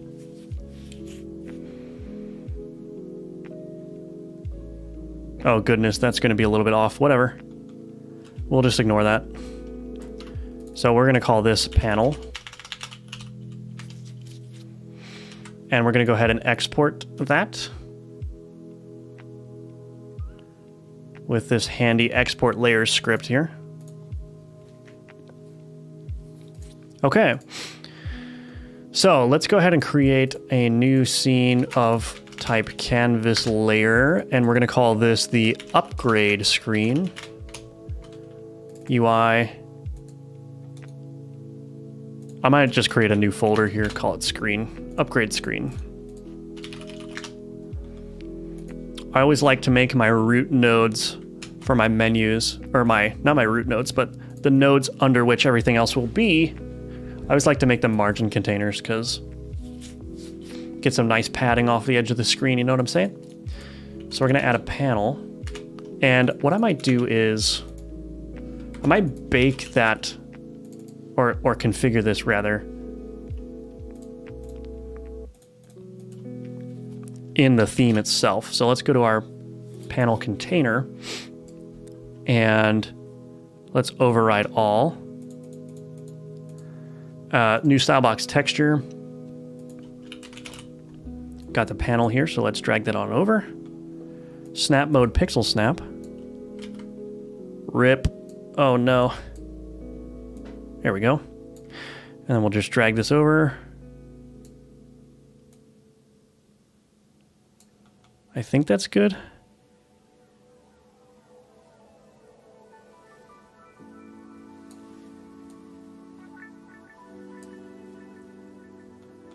Is that right?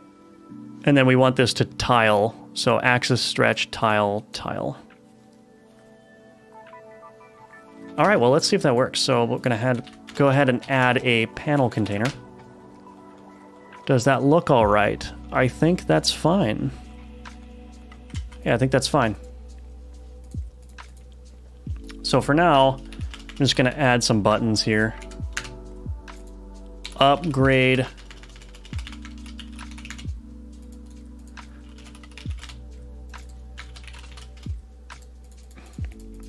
Those are just going to be placeholder. And we want to put those in an HBox container so they're side by side. Perfect. We'll shrink that to the center. Upgrade Skeletron. And then new ability. So they're not going to look like this, but I'm just doing this for the purpose of getting something on paper, so to speak. And it will be iterated on relatively soon. Okay, so let's go ahead and throw that upgrade screen into the main here. So where's my upgrade screen? Upgrade screen. I'm just gonna go ahead and throw it onto the scene itself, just so I can see what that looks like as soon as I start the game. Alrighty, that's not looking too shabby.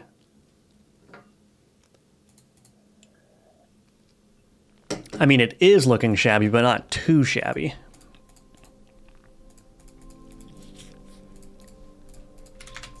Okay, so we're gonna want to show that upgrade screen. Now, I gotta create a new folder in my scripts here, UI. Create a new folder called screen, and so that way I can go ahead and add my script here. I wish there was a way to configure your default scripts directory too. I think the docs recommend keeping your scripts alongside your scenes, but no, I feel like in C# that just gets super messy. And also, if you're using like VS Code, having to like go through a bunch of different folders and like look through all the lists of scenes and everything to find your scripts is just, oh, it's not fun, you know? Okay, so let's grab a reference to that node private resource preloader. Resource preloader. And then when the room is finished, we're gonna say var upgrade screen is equal to resource preloader dot instance scene or null upgrade screen add child upgrade screen. So now we have to figure out how to pass the desired upgrades over to that screen. So I think the easiest thing to do right now, well, let me think.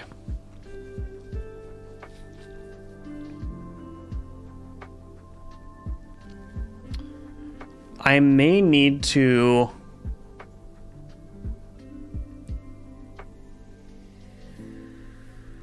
let me think about this. So the way that so basically I need to be able to store a list of abilities and then be able to pull from those, like from a loot table or something, when I want to present the player with a reward for finishing the level.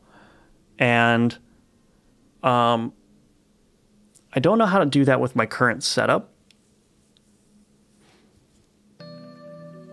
Perhaps I could just do something really hacky, like use types. So I could say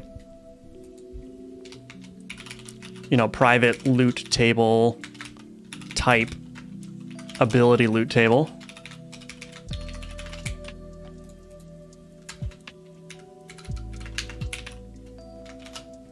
Something like that.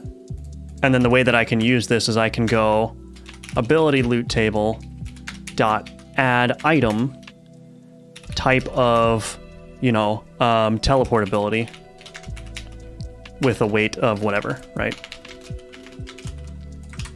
Perhaps I could do that. I might run into some issues there. Actually, let me try it. So, well, let me check out chat here.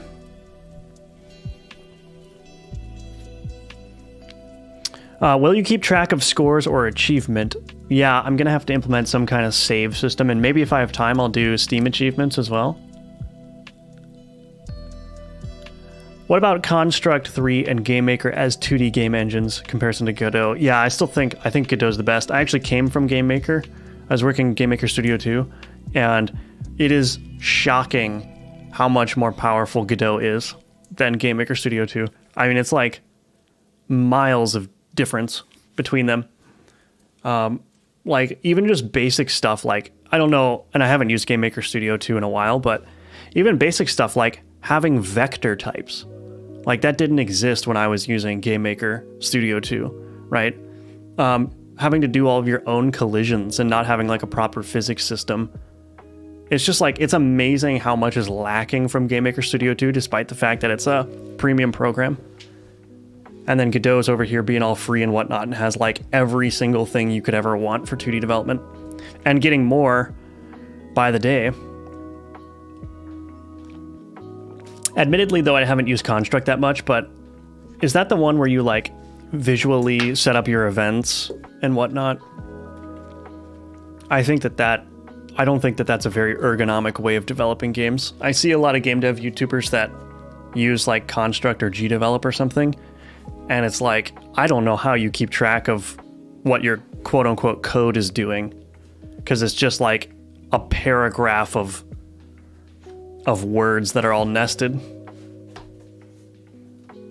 I think what I like about Godot is I can still apply traditional like software design patterns to it, which helps me keep track of like what's going on and like makes the system very... I can design a framework very easily to facilitate the game that I'm developing. So, of course, all of that is my personal opinion. It's certainly not gospel truth. If you like GDevelop or you like Construct, then more power to you. Use the tools that you are efficient with.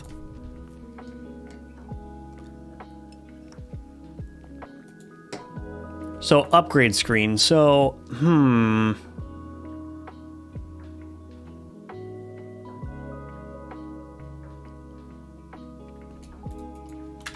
So here's what I'm thinking. Upgrade definition or something. Oh, man, I don't know. I do not know. Public class. Skeleton. Well, let's call it like a minion upgrade. Upgrade definition. Public class. Ability upgrade. Upgrade definition. So basically, here's what I'm thinking. We're going to take an upgrade, let's say upgrade definition, and let's just say like abstract. So I'm going to say, let's take an array of upgrade definitions. And then I can say for each var upgrade definition in upgrade definitions, if upgrade definition is minion upgrade, else if upgrade definition is ability upgrade. So something like that is what I'm thinking. And then maybe I can do something like this, public type, ability type.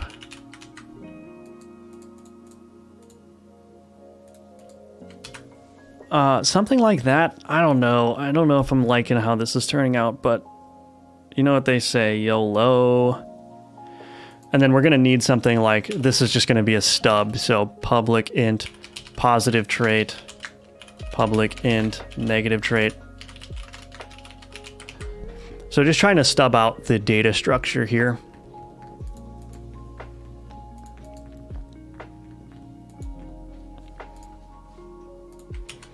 All right, let's see. Let's just see if we can make this work. So button upgrade,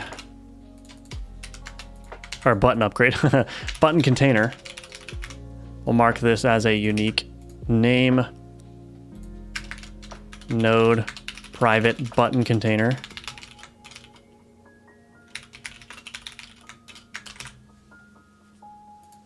Why am I calling it button container? HBox container. Cool. And so we're going to create a button. So we're going to say var button is equal to new button. And then at the end of this, we're going to say button container dot add child button. So if it's an ability upgrade, what we're going to say is like, let's just say button dot text is equal to, yeah, I don't even know if this is going to work.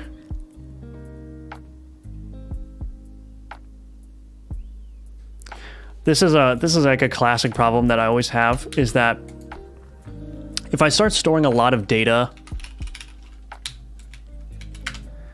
in like an ability here, or like a node rather, it becomes very hard to like extract that data out of that node and pass it around. And so that's the problem that I'm running into here. I basically need a way of, honestly, I probably should extract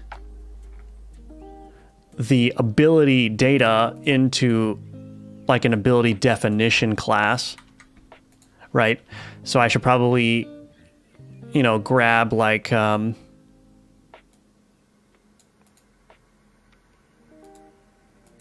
maybe not any of these, but like the ability name and the ability cooldown.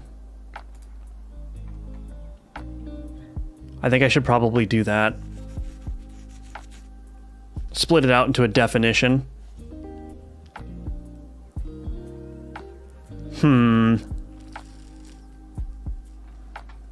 Because then I can pass the definition around, right? I think that's what I have to do.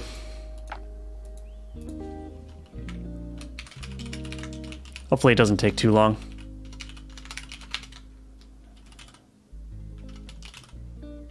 So the ability definition is essentially going to have like a public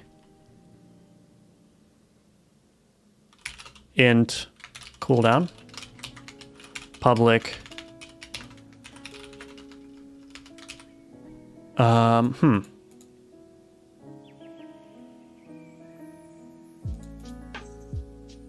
yeah, we're going to create an abstract. That's going to be abstract. So public string ability name.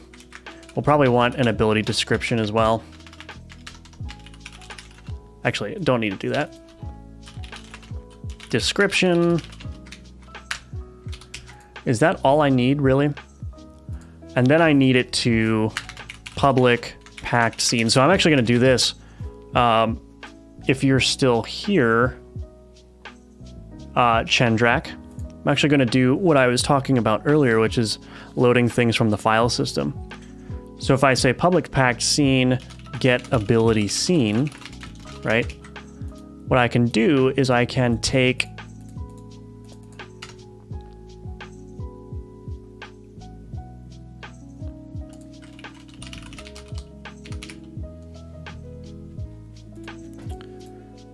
the name of this, right? So I can say var name is equal to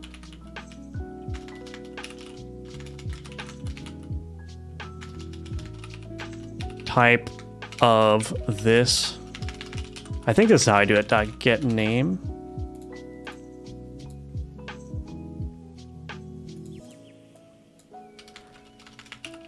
Wait a minute. Why is that not letting me do that? Can I not do type of? Oh, I guess I can't do that. Oh, I would have to do get type, right? Get type dot get name, yeah. Dot name.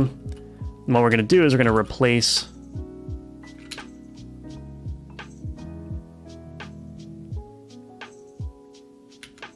replace N. So we're going to replace the word definition with nothing. And so you'll see how this is working here. So if I want to load the packed scene, what do? I say return gd.load. Actually, yeah, that's fine. gd.load, watch this. Res scenes ability name.tscn. And that's going to be loaded as a packed scene. So essentially, this is how it's going to work. So watch this. If I do... I'm going to create a new folder, actually, called definition. Drag that in there.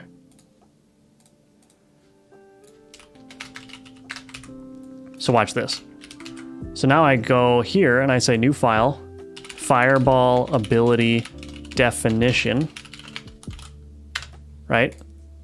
I say, well, let's just copy all this. Public class fireball ability definition extends ability definition. And I can do this, I believe, public new, so I can just shadow all of these. And I can say my cooldown, I actually don't remember what that is, but so now I've got this fireball ability definition. So what will happen is when I call the method getAbilityScene, it's going to get the type, which is this fireball ability definition, get the name of that, which again is fireball ability definition. It will replace the string definition at the end with an empty string, and then it will go to the file system and load this the scene with that name. And so now I've linked the definition to the scene without having to explicitly specify which scene it's linked to, right?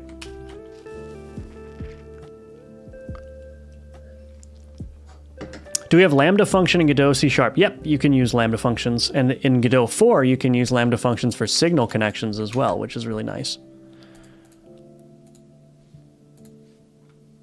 Okay, so here's what I'm going to do. Base ability, we're going to get rid of get cooldown. And we're going to get rid of public bool is default.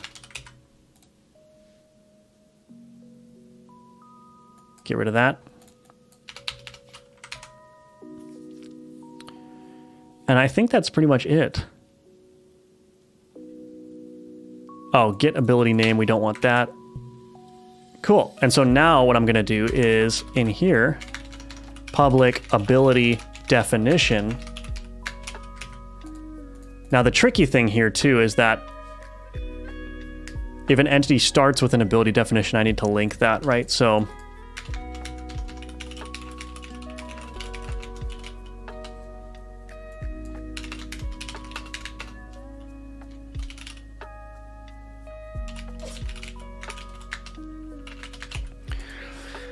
the problem is that if this base ability exists in the scene tree, I need to be able to get the definition. Well, let me think about this.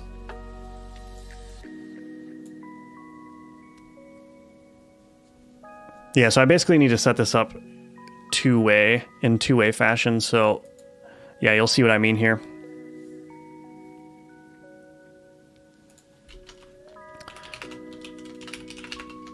So basically what I need to do is I need to say gd.load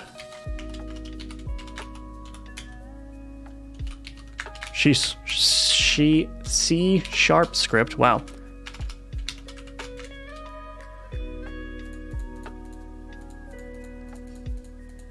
Res script ability definition.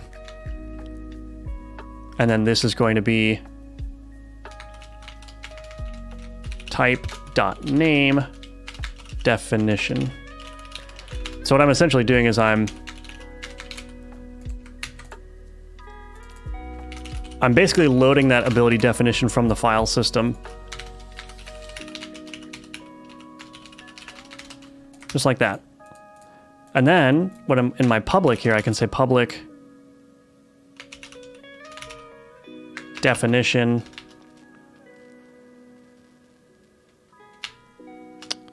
Oh, I already have it here. Ability definition. Get private set. Okay. Actually, maybe we'll just leave it like that. So now I can say my ability definition is equal to that.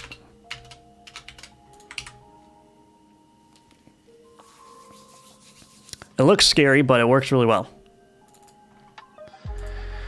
Okay, so let's see. What do I need to do now? Here, 1 second here. I think... kind of losing my train of thought. Let's see, what are we doing? Close that for now. So I basically need to write... Right, so Fireball ability... Ability name is Fireball, so we'll get rid of that. So we basically just need to fix all the errors now.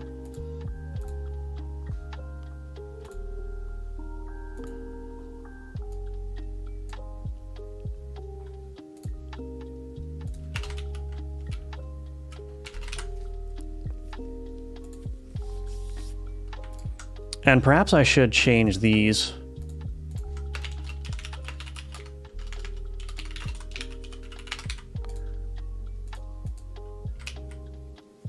Okay, so we don't have any more data here, so let's create another one. So I'm just gonna copy this. So basically now we need to write definitions for all of these. So rename, melee ability definition.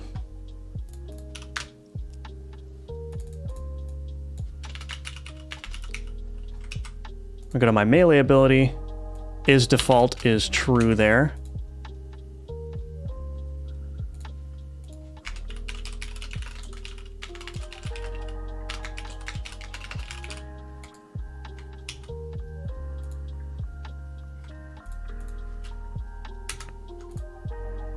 Oh, bool. Oops. All right. So this is melee, so melee. And that's basically it. And I do need to call base.notification here in all of these.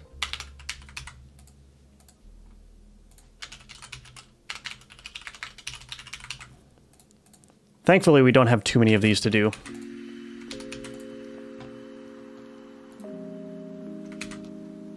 Okay, I'm just going to close all of these for now. Get more focused here. All right. So, move ability. So we need to create a new move ability definition. Move ability definition. Move, what is my cooldown? Nothing, and it's default as well. So, let's go ahead and just, yep, that's it. Okay, so another one. Summon Skeleton Warrior.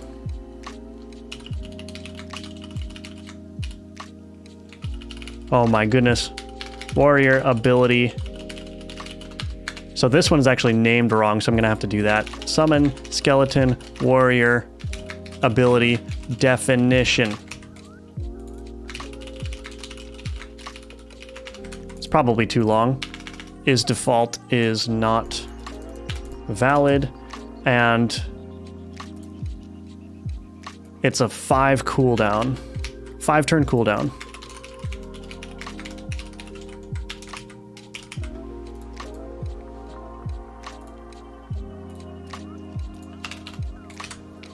Okay, perfect.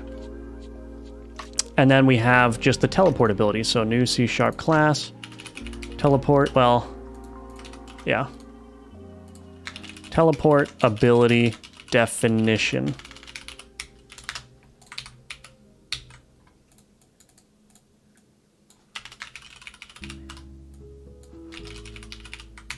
And that cooldown was 8, I believe. Get rid of that. Get rid of that. Okay. So now in here, we're going to say ability definition dot cooldown. So we're just going to read that data from the cooldown now. And I believe that's it. There's going to be more errors in here, so maybe I should just build and see what happens. Hello, Ryza FN. Welcome to the stream.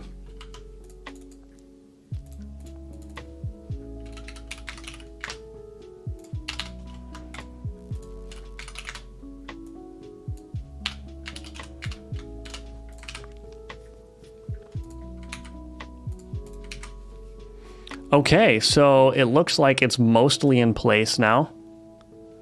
I'm just going to make sure that... Yeah, I need to go base.notification. Need to make sure to call base notification every place where I have an ability. All right.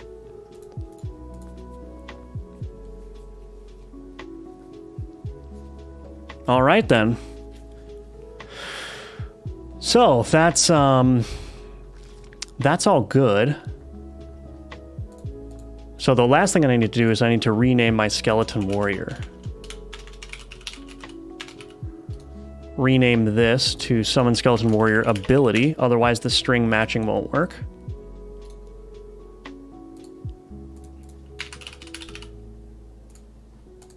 All right, any bets on if this is going to work or not?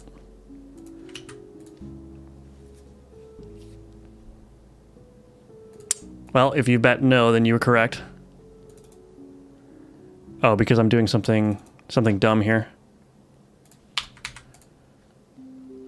Okay, let's try again. Still 3 errors. Scripts, ability, definition, move ability. Definition, resource file not found. Did I spell something wrong? Scripts, ability.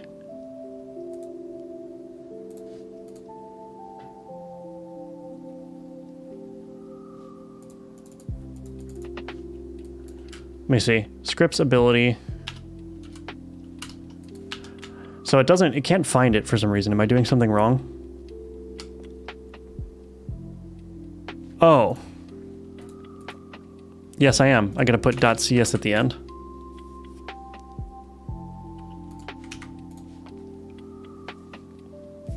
Oh, more errors now. Cannot open file.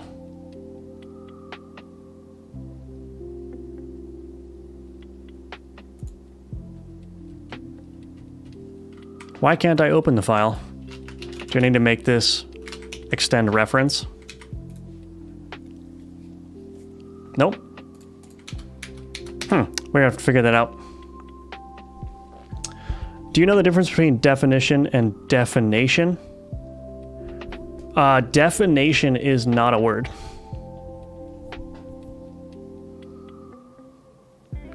That is the difference. Unless, I mean, it could be a word. It's not a word that I've heard before.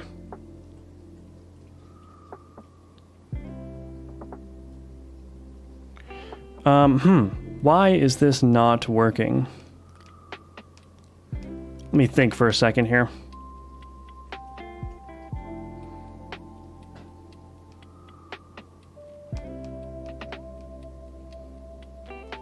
Yeah, it's very odd.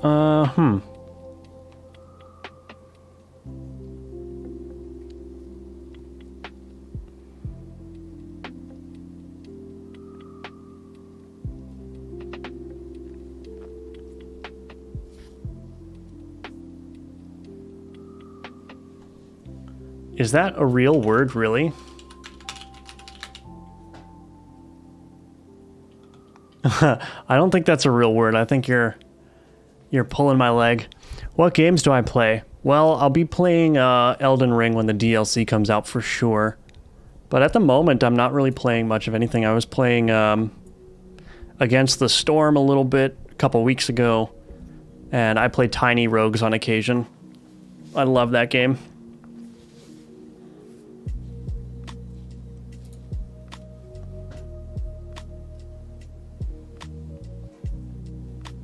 Am I doing something wrong here? Scripts, ability, definition. Started playing some Minecraft again. Oh yeah, that's a classic. Do you play modded?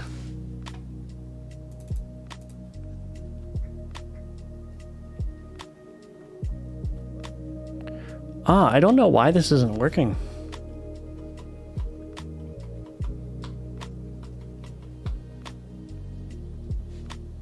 What happens if I do this?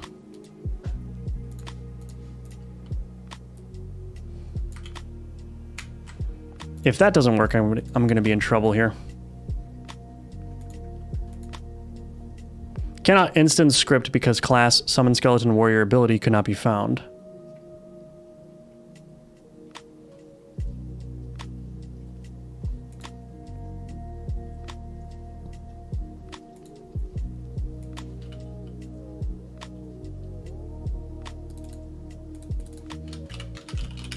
Oh, I need to update the class in here. Okay. Lots of little issues. Okay, so that is working except it crashes. So now I gotta figure out why it's not working in here. GetType.name definition. gd.print. GetType.name.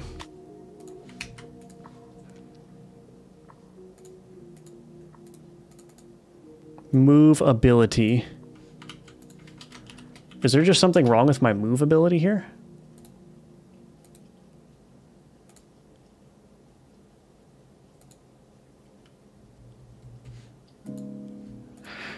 Oh, is my little trick not going to work here? Read all file UTF-8. Cannot open file. Why can't I open the file?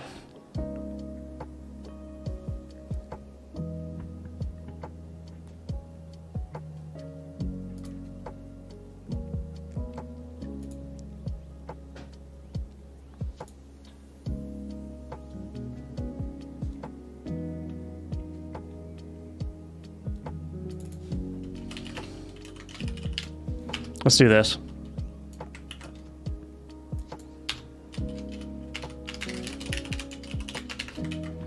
Might have to come up with a different strategy for this, which would be unfortunate, but I guess wouldn't be too bad. I wanted to make it work in a fancy manner, but if it's not going to work in a fancy manner,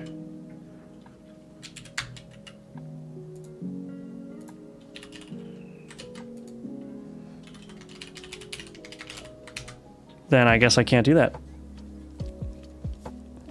It doesn't like to load it for some reason.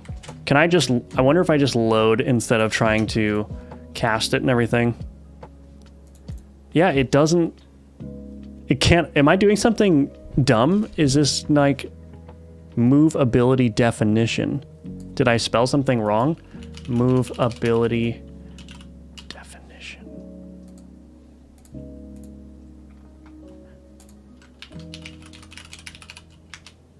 Oh, I literally never made a move ability definition. That would explain it. Oh, I have two. Oh, I forgot to rename this.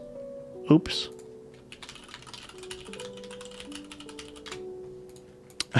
Oops.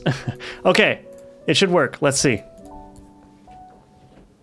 Hello, T-Boy. Welcome, welcome. And crash. Why is that crashing?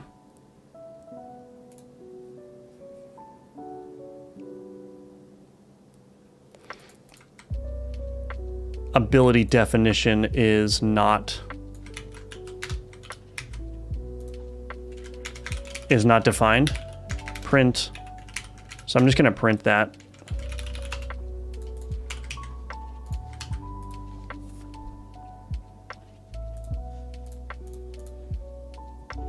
So, oh, it's okay. X.name. Also, there's another GD print lurking around somewhere. There we go. Get rid of that. Oh, because I got to uncomment that. Okay, great. Cool. After trudging through all of my self-inflicted errors, it still doesn't work. All right. Move ability. What doesn't it like here?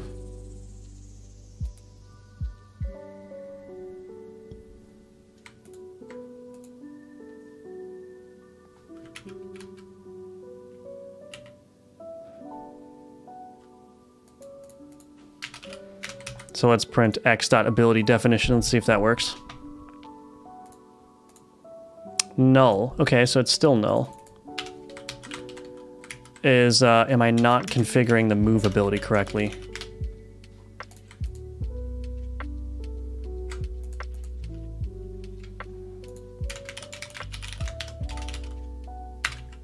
Let's print the ability definition here and see if it's ever null when it's being instantiated. It's always null when being instantiated.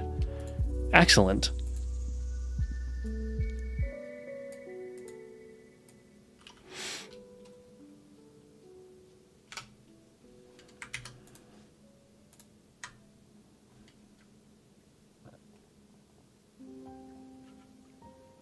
Can it not be abstract? Let's see. Might be a weird Godot rule happening here. I did this in Godot 4, so it's possible that it's just not working. What happens if I just what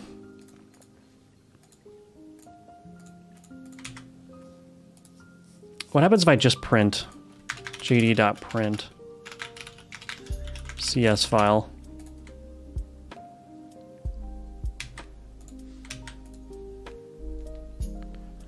Maybe I need to do I need to do something fancy here? Do I need to do... I think, yeah, there's some like weird boxing or unboxing that needs to happen here.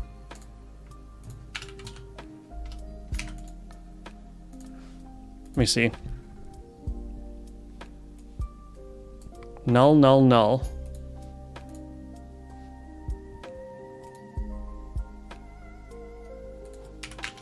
What happens if I print csfile.new? Maybe I can't do this, I don't know. Is making games complicated? It can be. It can definitely be complicated. It doesn't like the new.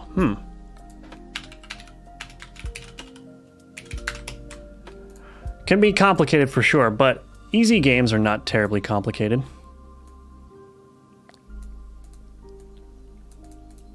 So it's loading the script.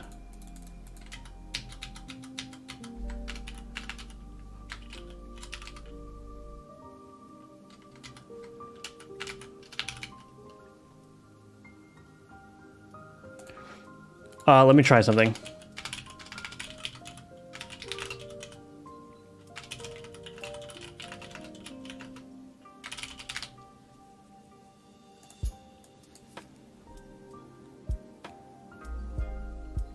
Resource loader load C# script.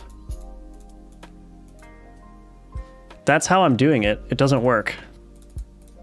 Load C# script at this path. It gets a reference to the CS file, but when I call new on it, it becomes null.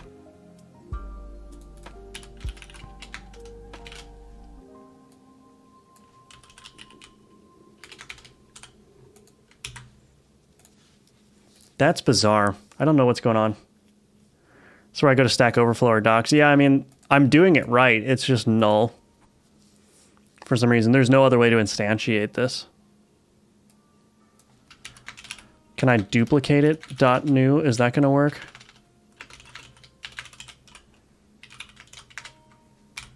We're just gonna try a bunch of weird stuff until it works.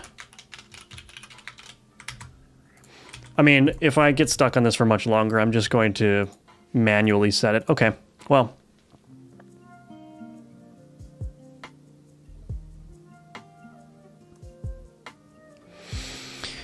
Well, the thing that I can do then, I guess, is...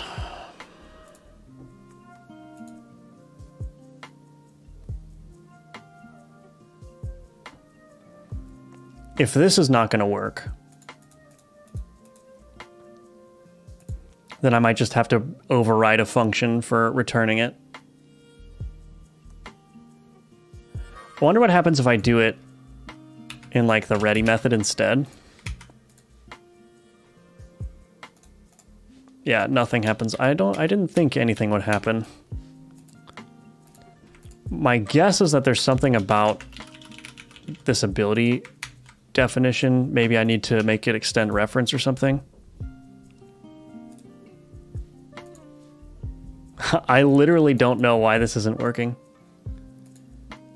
it gets a reference to the file, so it exists, and as soon as I call new, it's null.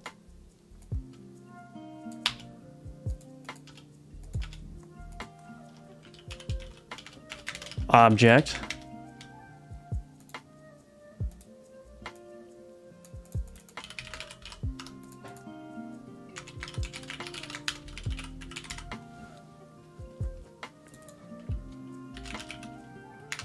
We'll just try a bunch of weird casting. It's not going to work. If it's not going to work, then I'm just going to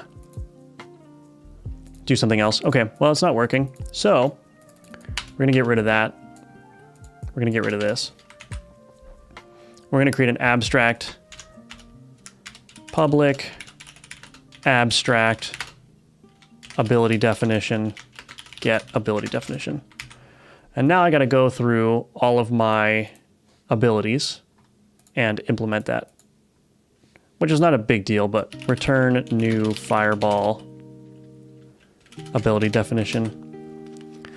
The only problem with this approach is that if I want to modify a specific instance of the ability, it might be a little bit iffy, but oh well. We will deal with that later.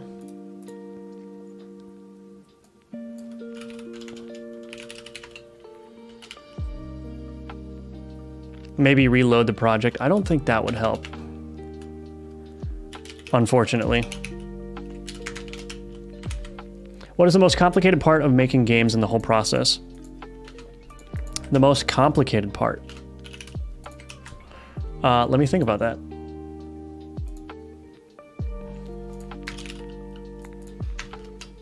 Let me think about that. Most complicated part. Honestly, I think the most complicated part is making your game fun. It's very easy to put together a game that technically works, but then isn't fun, that people don't want to play, right?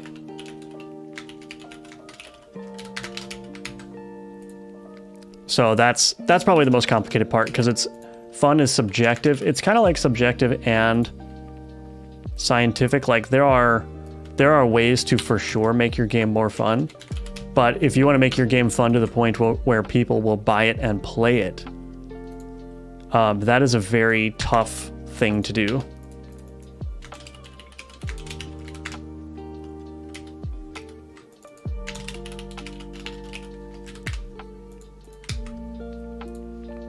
So I think that's my opinion on that. Okay, let's see if this works now.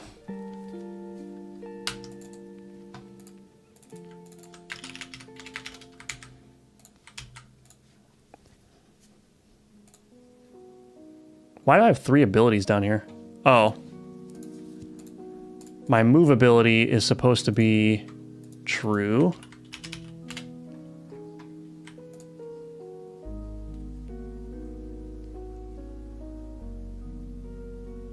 Something's wrong.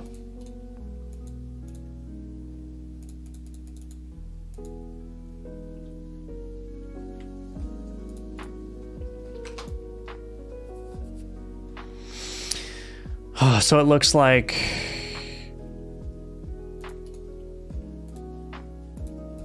the shadowing isn't working. Is that what's going on? Did I do the shadowing wrong?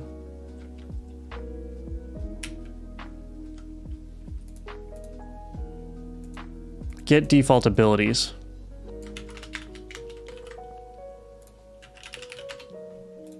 This is just going to be endless problems, isn't it?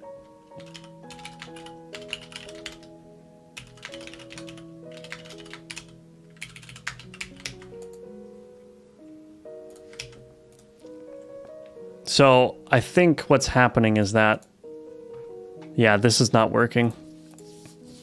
This is default is not being shadowed. Print x.get ability definition .get type. What is this type? Is it, I guess it's referencing the base type instead of the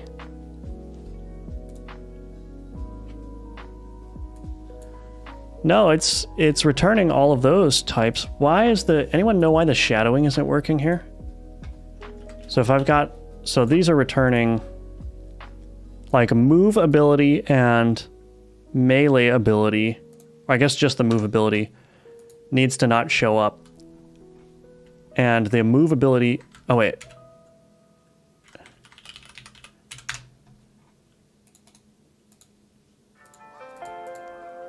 So it has is default equals true here, which apparently is not being referenced. It's like true is not being used.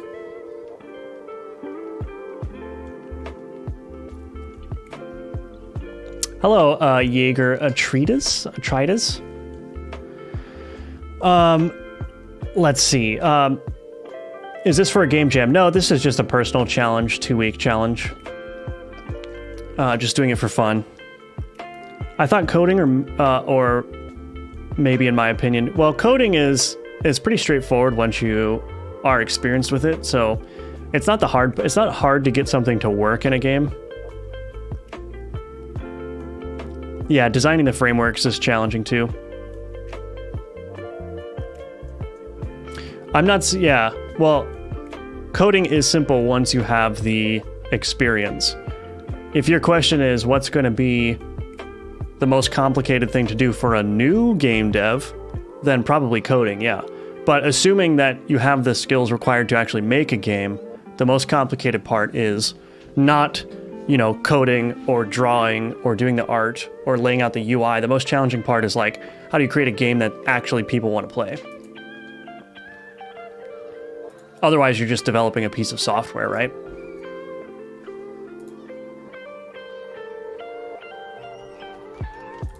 So this is just not working. Why does everything want to not work today? I'm eating up a bunch of time on this. Get ability definition is default. Why is it not referencing?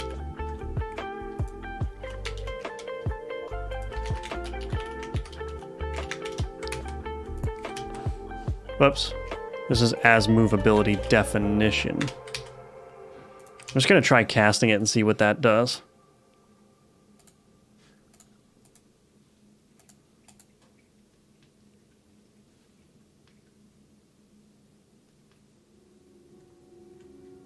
I really have no clue what's going on here.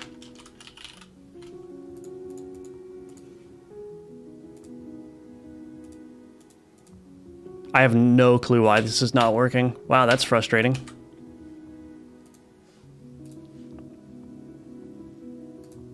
I click that, I get 3 abilities that show up, one of which is the move ability. And for some reason that's being called many times.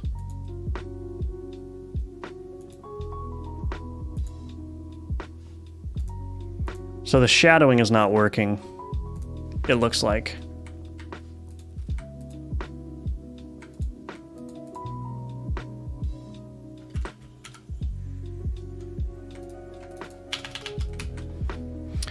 Well, who knows what's going on?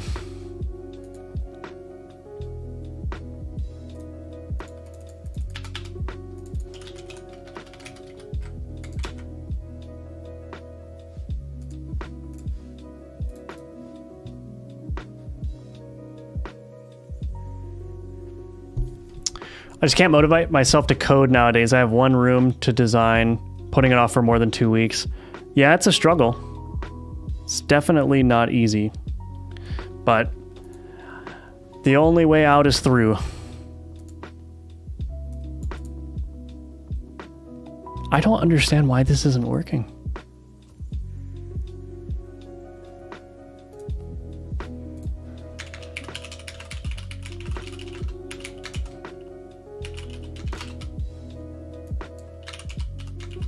I'm just going to override the toString here.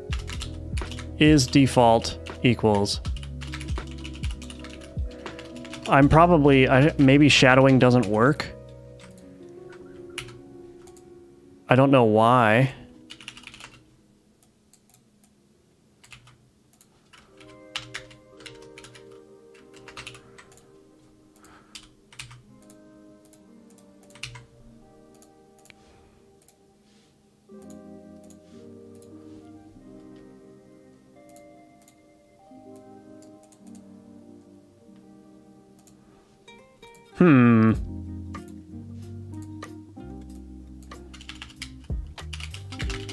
Let's print toString and see what's happening here.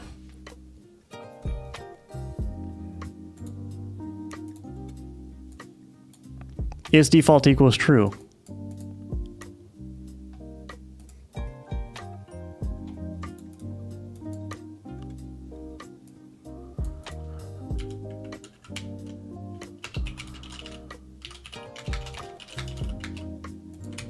I guess the shadowing just doesn't work.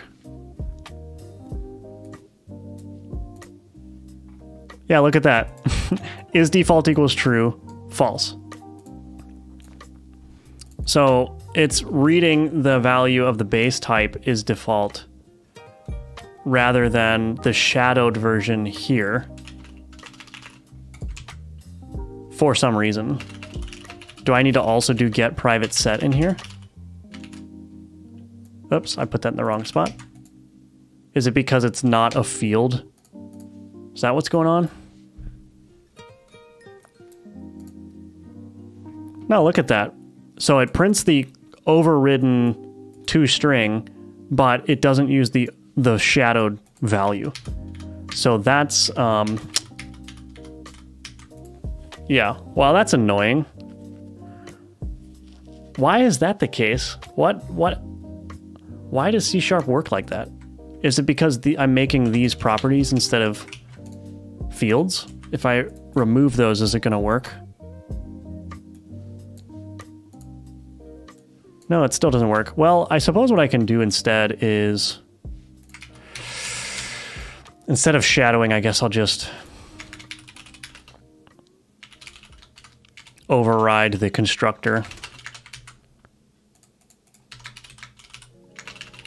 I guess I'll just override the constructor. That's not what I wanted to do, because it's slightly more annoying, but that's what's going to have to happen.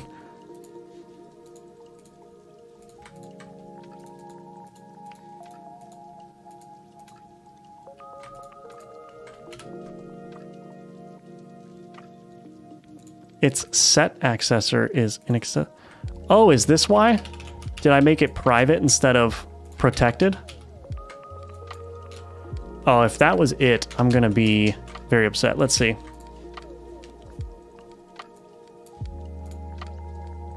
No. So it wasn't because it was private, but oh well, we'll just do constructors.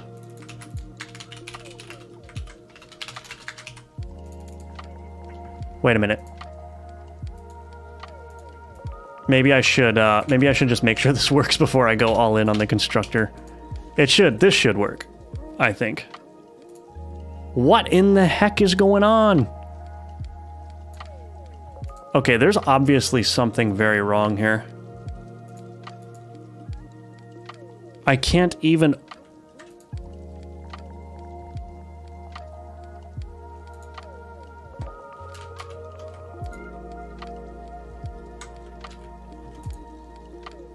This doesn't make any sense. I am completely stumped on this. This is being very weird. Get ability definition. So I'm using get ability definition here. Move ability. Move ability definition. I'm overriding the constructor. Oh, I'm still shadowing these, that's why. Yeah, I didn't remove this. Whoops. Okay. All right, the adventure's almost over. Please be almost over. Oh, okay, there we go. It's finally working. Jeepers. All right, I guess you can't shadow. I can't shadow in base classes? That doesn't seem right to me. But maybe it's some wonkiness about how C# works. In any case...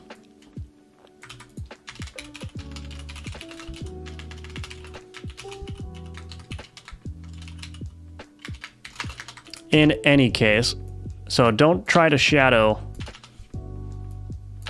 don't try to shadow fields in classes in What's the word? Descendant classes. Do not try it.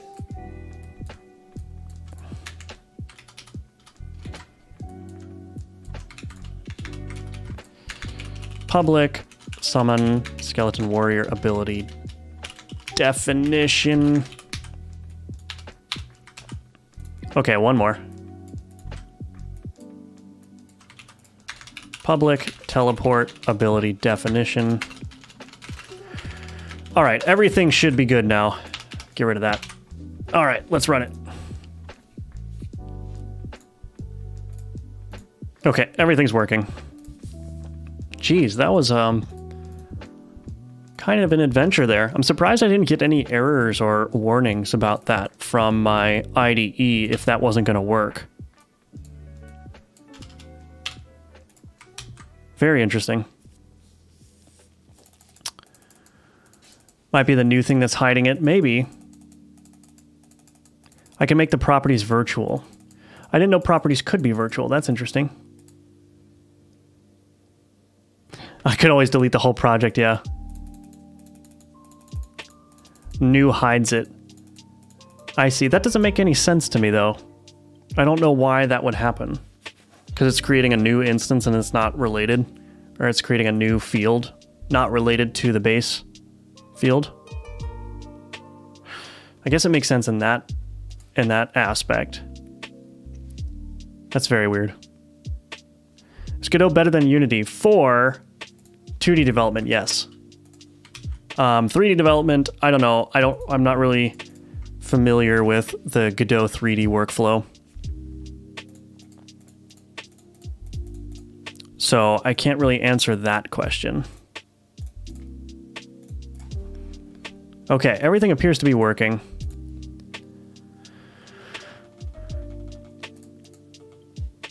So back to... Hello, Shadow.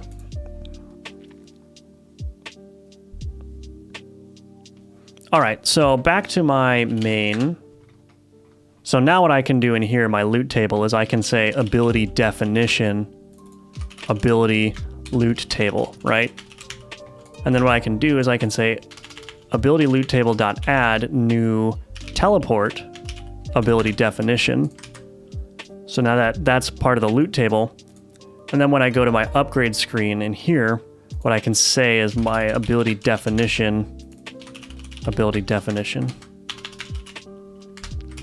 And then what I was trying to do is I can set my button text to my ability upgrade dot ability definition dot name, right? And let's just get this working real quick. So upgrade definitions. So I'm gonna say ability loot table dot pick item var ability. Then we're gonna say upgrade screen dot set set upgrades new upgrade definition. Oops. Ability. Just like that. I think. Oh.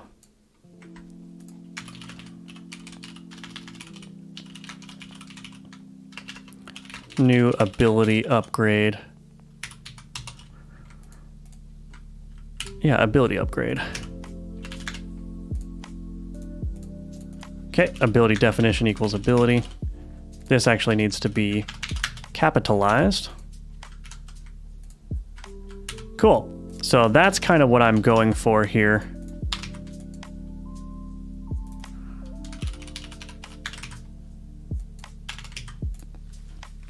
So I can set my upgrades now in here when the room is finished by picking them from a loot table. Go into set upgrades. It's going to detect that. Button.connect pressed. This name of on ability button pressed. Private void on ability button pressed. Oops. We're gonna send in a probably reference here. So let's extend reference from our upgrade definition. ability upgrade, ability upgrade. New Godot.collections.array.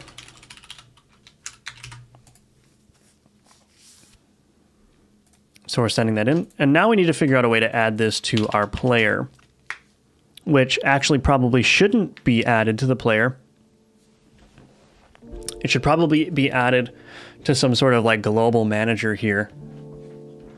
So let's create, yeah, so it should probably be kept track of in the main, because we're recreating the player every time we load a scene, and so that means we need to recreate and insert all of the new abilities that the player has as well. So public delegate void ability upgraded. Let's do ability upgrade chosen.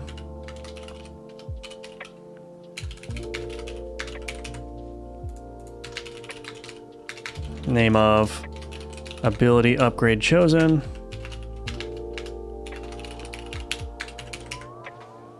Cool, and then in our main we can connect to that. So we can say upgrade screen dot connect, name of upgrade screen dot ability upgrade chosen, this name of on ability.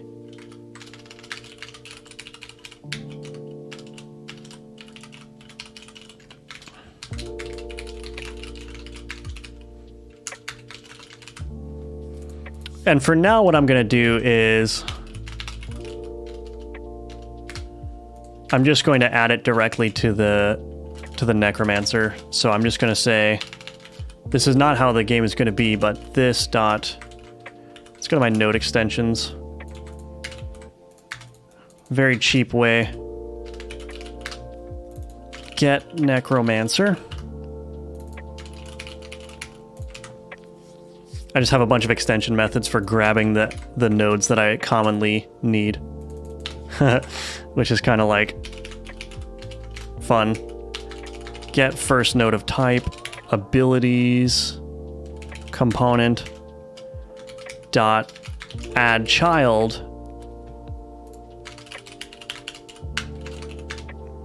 Watch this, ability upgrade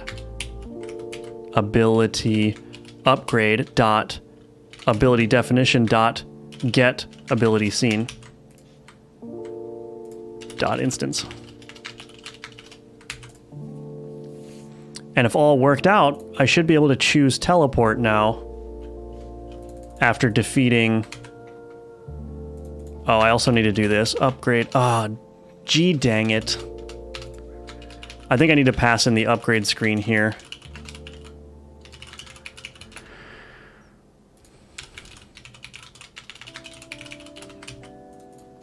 Because then I could call upgrade screen.queueFree. All right, let's go to our necromancer, delete the teleport ability from there, and see if I can beat the demon to gain that ability. Oh, I put that in the wrong spot. Oops.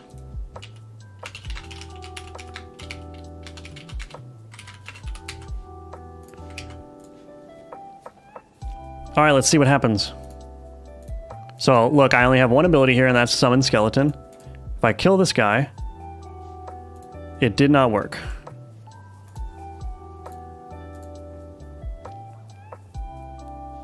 Did I click the wrong button again? I did. I clicked the wrong button again. All right, here we go. Okay, so I can click teleport, boom, and it crashed. All good.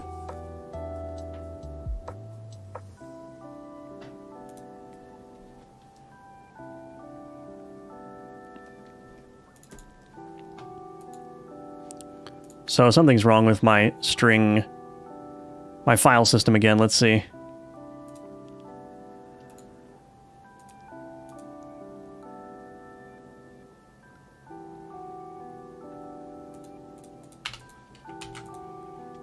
Why is my name HBox container?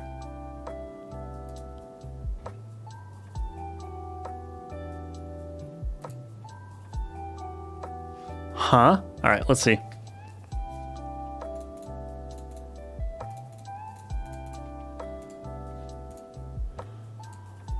Why is the name HBox container? That's ridiculous.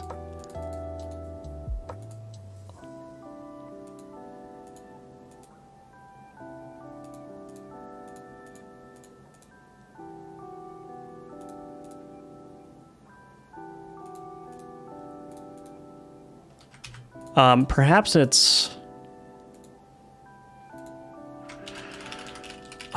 what is going on?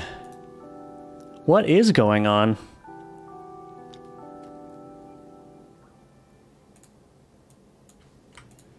So getAbility scene for some reason thinks that getType.name is HBox container.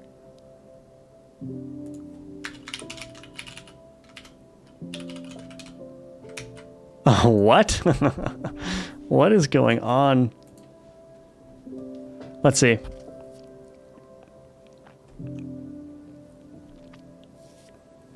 I just got here. What's been going on? Just a bunch of issues. What's this game about? It's a turn-based necromancer game.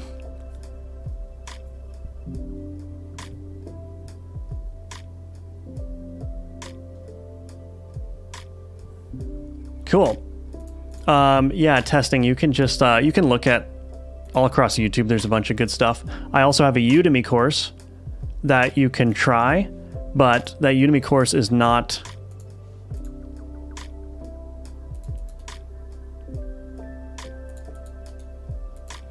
the Udemy course is not for beginner programmers. So if you're not familiar with programming, I would recommend not doing my Udemy course. But if you are familiar with programming or you want to be brave, you can definitely give it a shot.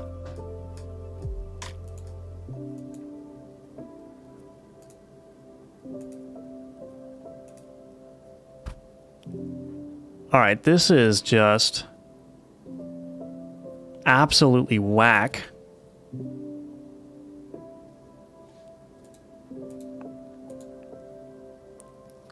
It thinks that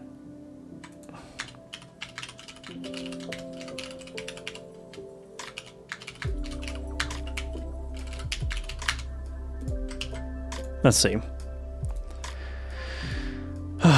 For some reason, it thinks that it's extending from... This is just so all kinds of broken.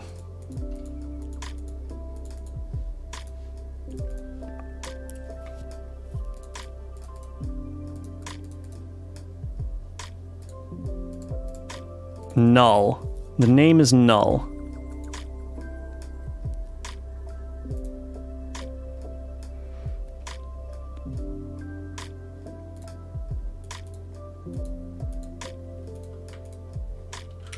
Let me just make sure that it's being, let's see, print ability here. I just got to make sure that it's picking from the loot table properly and all that good stuff. I keep pressing the wrong button. Go, go, go. Teleport ability definition. Okay, that's correct. Then it gets put into this new ability upgrade, which extends upgrade definition and then reference. That gets passed into an upgrade definitions here. Gets passed in there on ability gd.print ability upgrade dot ability definition dot name. Let's just do that.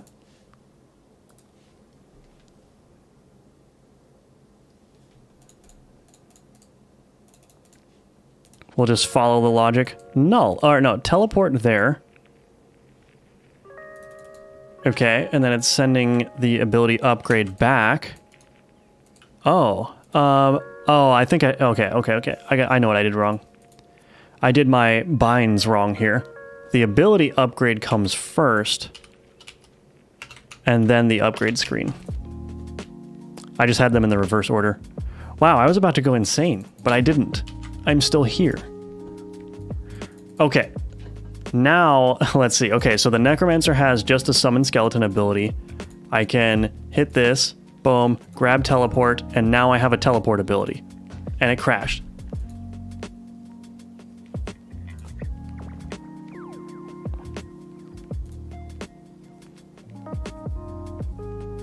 Why did it crash? Oh, just fun times. Making grid-based, turn-based games is like the hardest type of game to make, in my opinion. Maybe outside of MMOs. There's just so much like asynchronous state that you have to worry about.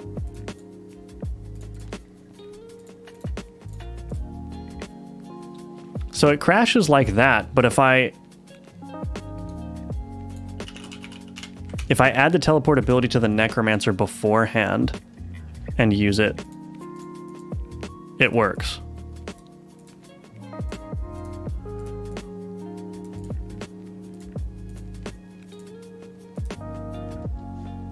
That's weird. That's really weird. I'm gonna use the teleport.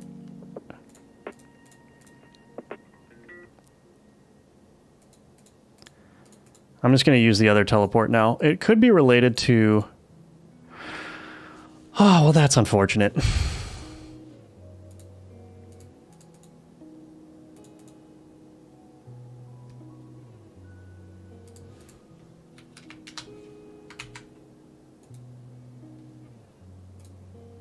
Let me check the scene tree. Let's see what happens when I... Okay, so I've got that ability. Let's look at the remote scene tree.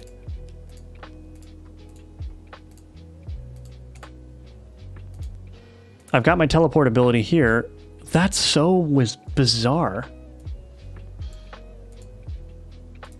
But it doesn't work for some reason after I add it. That's so weird.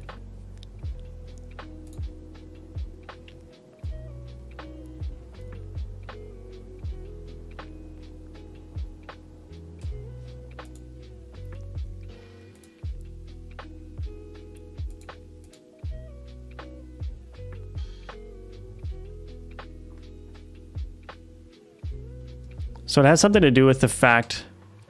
Oh, it doesn't have an owner. That's the problem.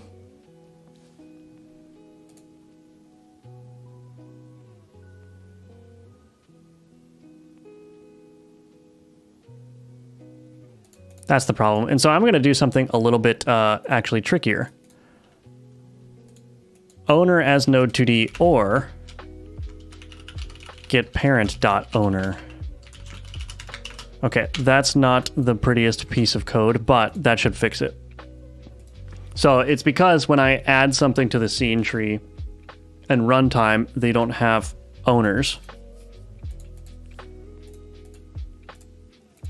Okay. So yeah, the alternate is just like, well, get the ability component parent and then grab that as the owner. That's fine. Actually, I might just make that the default, because all abilities have to be children of the abilities component. Wow. Yeah, so if you're familiar with Python and JS, then you might enjoy my Udemy course. So there's a link in the description for that. So I would recommend giving it a shot. It's pretty cheap. You can probably get it for 15 bucks. Cool. All right, well, that's a 3-hour stream for you all. That was a lot of fun. Got through some nice work, but I'm going to call it there and go eat some lunch. It's 1 p.m. now. So start work on main upgrade flow. So yeah, that was a lot of fun. Thank you all for watching. Thank you all for tuning in and hanging out. I'm going to go eat and probably, well, I'll need to continue work on this later, but don't know if I'll stream. But subscribe and ring that notification bell if you want to be notified if I do go live again today or tomorrow. And yeah, hope you all have a good afternoon, and I will see you next time. All right, goodbye, everyone.